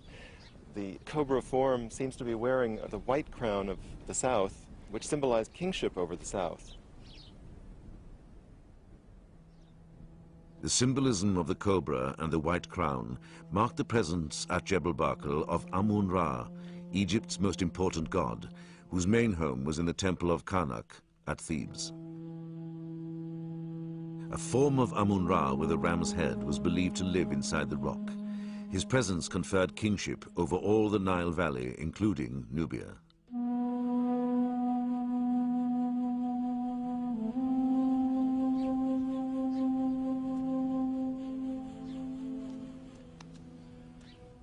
To honor Amun-Ra, the Kushite kings built a temple within the rock and decorated one wall with a depiction of the sacred mountain and the all-powerful god. In this little temple built by Taharka, the greatest of the Kushite rulers of Egypt, we actually have a representation of Jebel Barkal. And here you see the cliff. The mountain's actually painted red-brown. And within the mountain sits the god, who's shown ram-headed. The Nubian Amun was always ram-headed. And here he's actually called Amun, Lord of the thrones of the two lands, who is in the pure mountain, which is the name of Jebel Barkal. And here you see the great pinnacle represented as a rearing cobra, or a uraeus, with a sun disk on its head.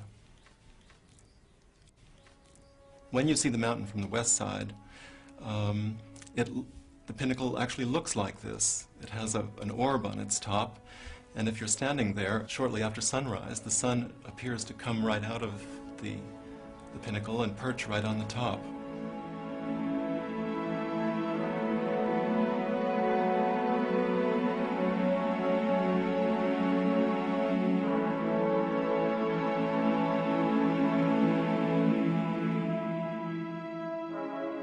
By 750 BC, Kushite rulers were considered legitimate pharaohs. Recognized as Egypt's 25th dynasty, 5 kings reigned for half a century, during which they donned Egyptian costumes and titles. They adopted Egyptian art and architecture and inaugurated a new era of pyramid building that would last for 1,000 years and produce some 200 pyramids, more than in all of Egypt.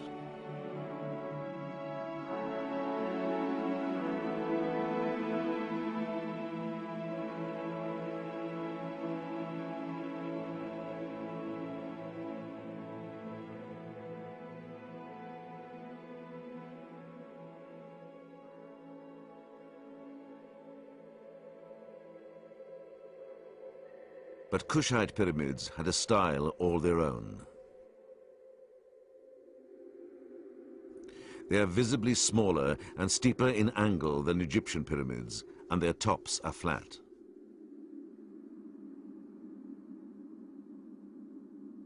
Their offering chapels look like miniature temples. But the biggest difference was how they were built.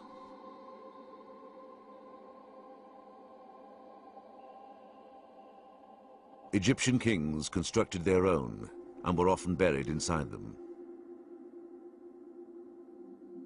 When the Kushite kings died, they were buried underground and their pyramids erected over them.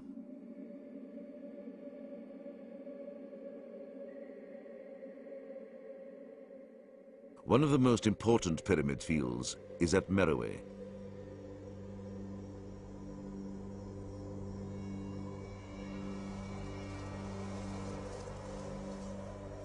All the burial chambers were looted in antiquity, except for one, the tomb of a queen named Amanashakete. Here, in the last century, an Italian adventurer, Giuseppe Ferlini, discovered a fabulous cache of gold jewelry. The find triggered a wave of treasure hunting, during which the pyramids were systematically vandalized and some almost totally destroyed.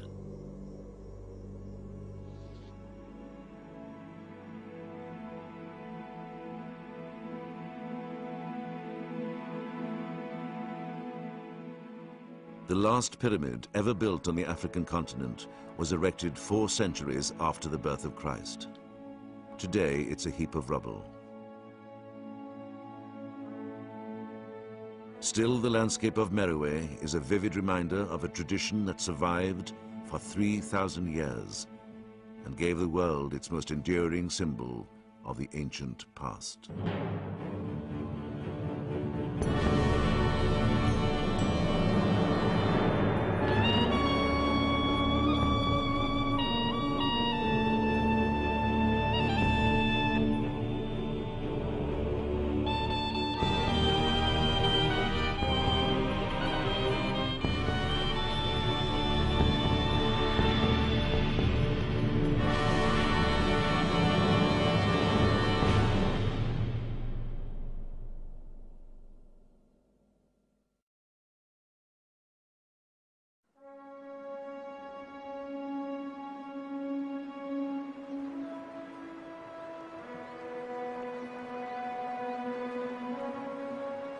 In 1327 BC, ancient Egypt is in mourning.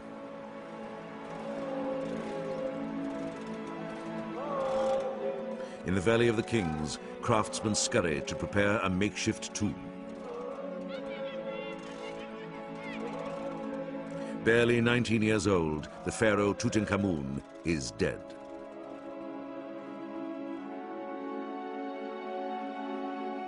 His tomb is borrowed. Only 4 small rooms, it's tiny by royal standards. But its contents are fit for a king. A throne bearing a portrait of the young king and his wife is sheathed in gold. While his coffin, the innermost one of 3, is cast in solid gold and weighs over a ton. The mask that covered the face of his mummy is considered one of the most beautiful works of art ever crafted in the precious metal. The treasures of Tutankhamun's tomb, the only one discovered intact in the Valley of the Kings, are only a glimmer of what ancient Egypt must have been like during its fabulous Age of Gold.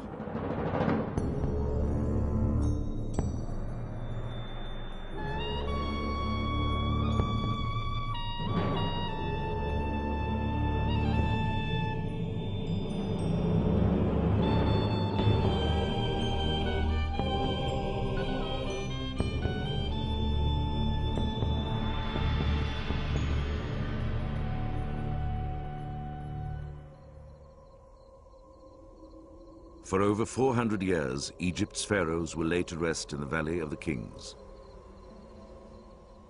Their tombs were carved out of solid rock, but the burial chamber was called the House of Gold. Because of its warm glow and indestructibility, gold was thought to be the flesh of the sun god Ra and contain supernatural powers.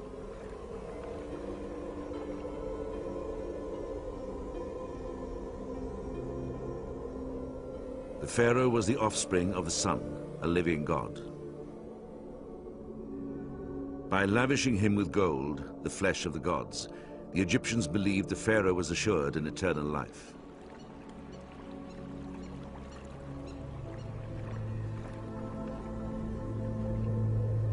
But it was not to be. Filled with treasure beyond the imagination, most of their tombs would be opened in antiquity and their mummies removed.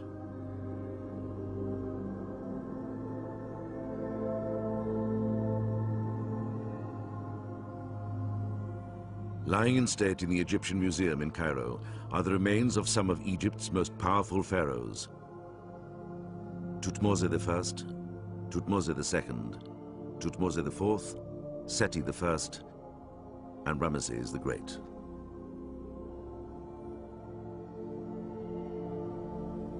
But Tutankhamun's tiny tomb, along with his name, was lost and virtually forgotten.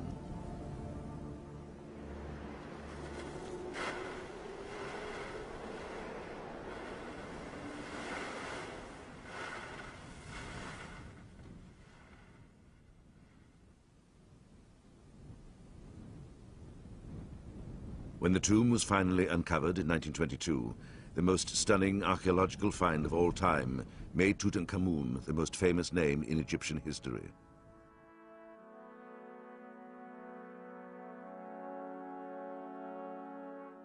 His treasures bore witness to the astonishing riches and power of Egyptian civilization during the Age of Gold.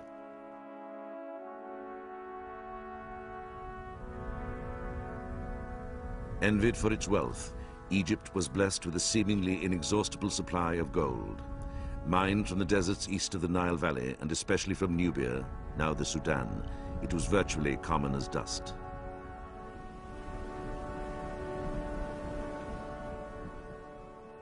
I cast statues of the gods in gold and electrum, decorated with lapis lazuli and all fine stones, proclaims one of Tutankhamun's inscriptions. I built new ships to ply the waters and covered them with gold so that they illuminated the Nile.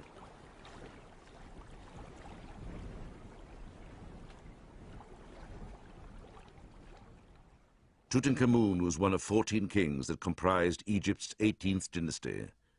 In 1550 BC, its founder, Ahmose I, inaugurated the new kingdom and launched the greatest empire the world had ever seen.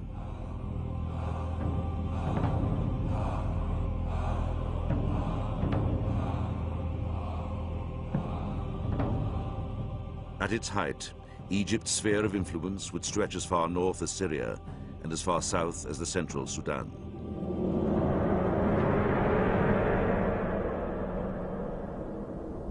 But before Ahmose's reign, there was no empire. For 100 years, Egypt had been ruled by foreigners.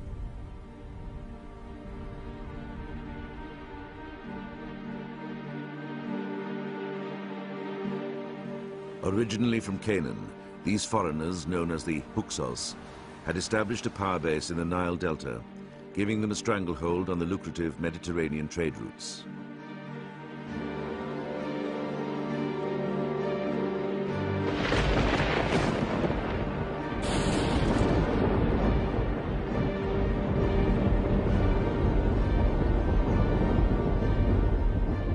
The Hyksos had an advantage: better military technology.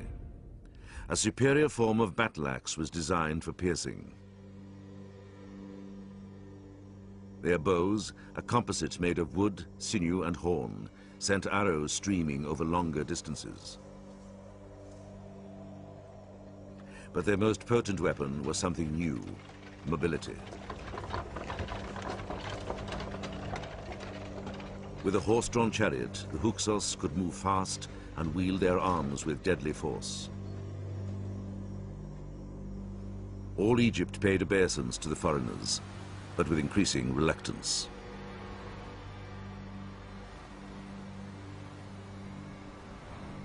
In Thebes, a family of local rulers, styling themselves as the true kings of Egypt, eventually rebelled. One of them, King Sekenenre-Ta'a, paid the ultimate price.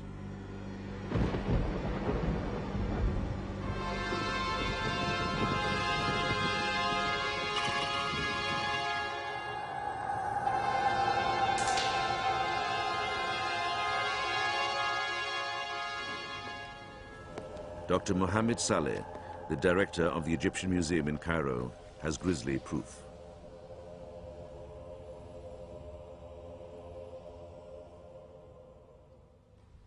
This is the mummy of Sekenenre-Ta'a, who died in the battlefield against the Hyksos. And as we unwrapped his body, we found so many mutilations and cuts, and you can see that he died in agony, and the face had cuts which would not have been done except only by weapons brought by the Hyksos to Egypt for the first time. One of the weapons that did the damage was the battle axe distinctive to the Hyksos, its long, narrow blade perfectly suited to piercing bone.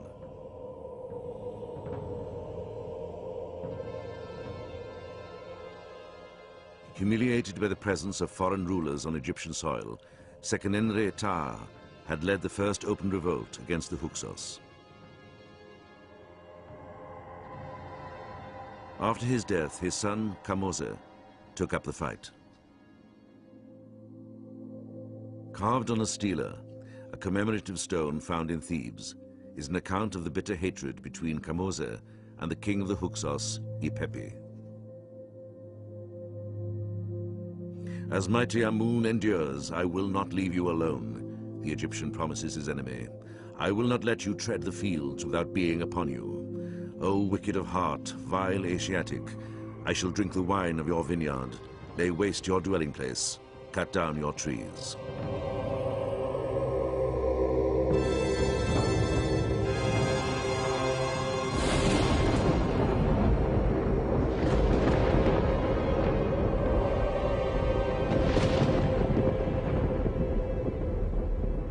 The dwelling place of the Hyksos was a mighty fortress in the Nile Delta called Avaris. From there they ruled Egypt for 100 years. Then, like the tomb of Tutankhamun, Avaris vanished without a trace.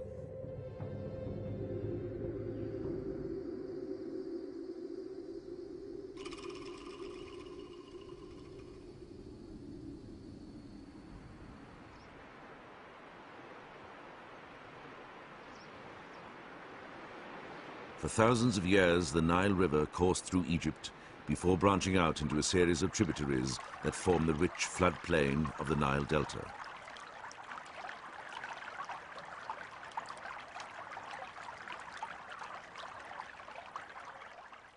Here the Hyksos built their capital.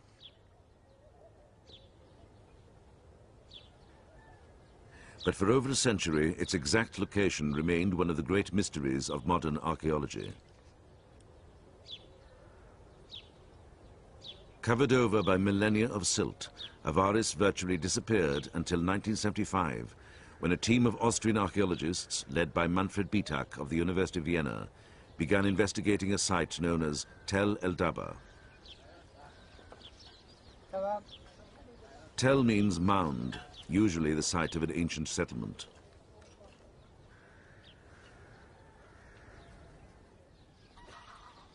Pottery recovered from hundreds of boreholes sunk into the Tel helped Bitak home in on Tel El Daba as the site of ancient Avaris. To the trained eye, Avaris is clearly not Egyptian. Its dwellings and temples are similar to those found in ancient Canaan and Syria.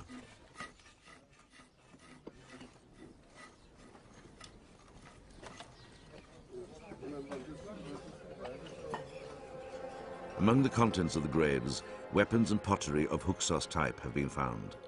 But in the 1990s, Bitak made what may be the most important find of them all, the remains of a palatial fortress.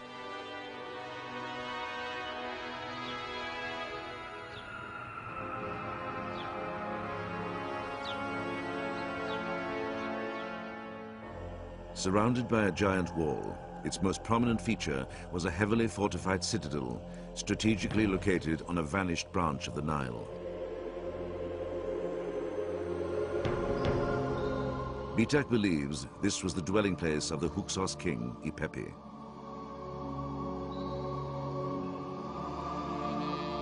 Kamoza had threatened to attack Avaris and drive out the Hyksos. Now, as he was about to make good on his word, Ipepi hatched a clever plan.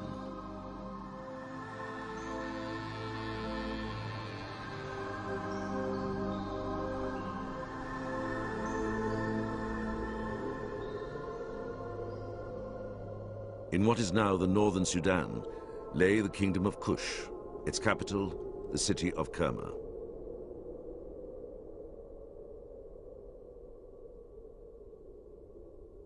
About 1555 BC, a messenger left Avaris and headed south across the desert towards Kerma, bent on a secret mission. But his journey would be interrupted.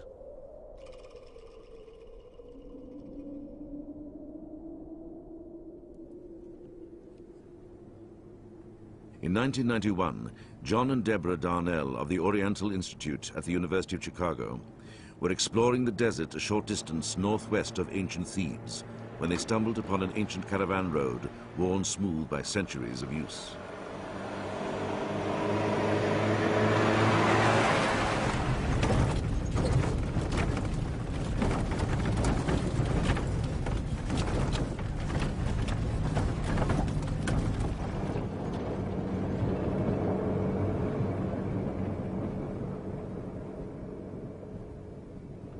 The road led them to a hill they call Jebel Jauti. What makes this desert cliff so unusual are the inscriptions. It's covered with graffiti.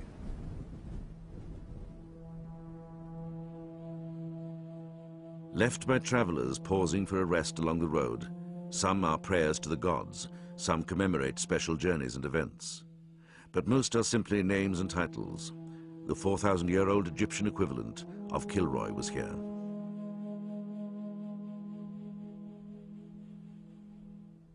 Among them are some real works of art.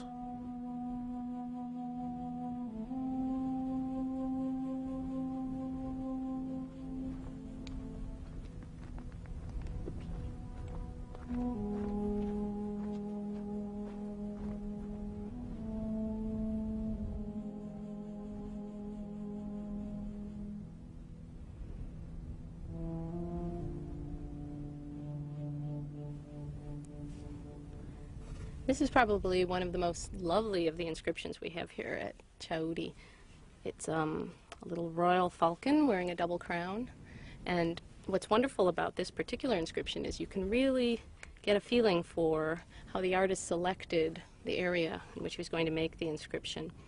there's this wonderful blush of salt coming out of the stone, and that little spot in the middle must have suggested the shape of the body of a falcon, because he chose just the right area to accentuate his carving. Also, we had a very difficult time when we were trying to make the original copy, doing it from a right-handed position. It was almost impossible to complete. But we had a left-hander with us, and she had no problem making the inscription copy, so we assume that the original artist was also a left-hander.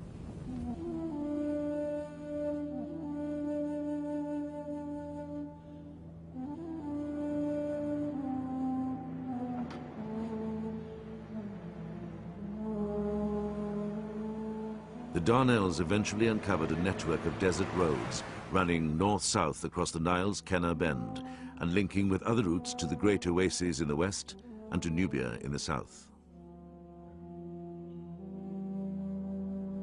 Guarding the roads was a chain of lookout posts manned by desert policemen. Today, what appears to be a pile of rubble was once a pair of towers, some 30 feet in height. The towers would play a key role in the war against the Hyksos.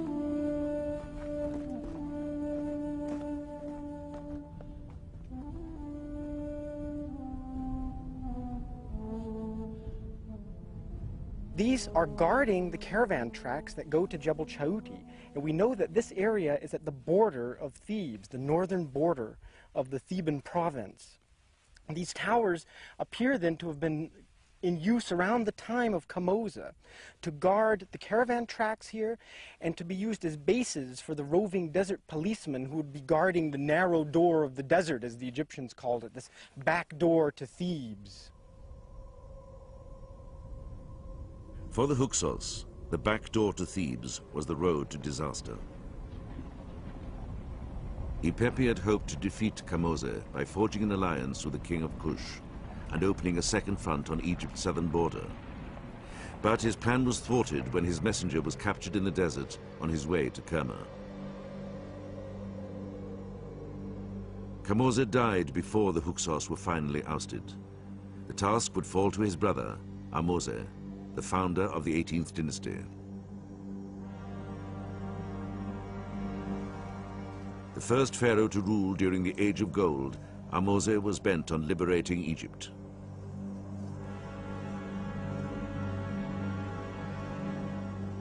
Determined to beat the enemy at his own game, Ahmose adopted some of the superior weapons of the Hyksos. Soon, horse-drawn chariots driven by Egyptians appeared on the battlefield.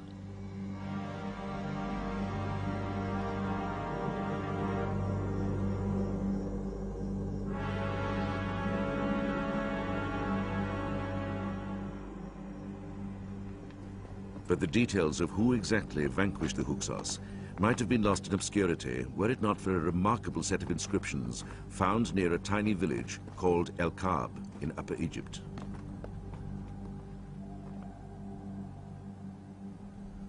In an unabashed display of vanity, a soldier in the pharaoh's army, also named Ahmose, left his autobiography on the walls of his tomb.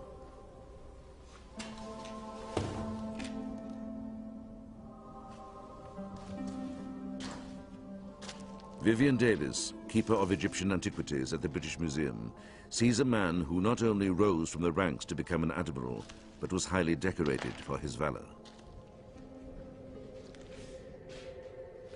The highest accolade that could be bestowed upon one as a soldier in ancient Egypt was to be awarded the Gold of Honor by the king. This man was awarded the Gold of Honor 7 times. He must have been a military hero of his age. He's shown, in fact, wearing the Gold of Honor proudly here. These armlets made of solid gold.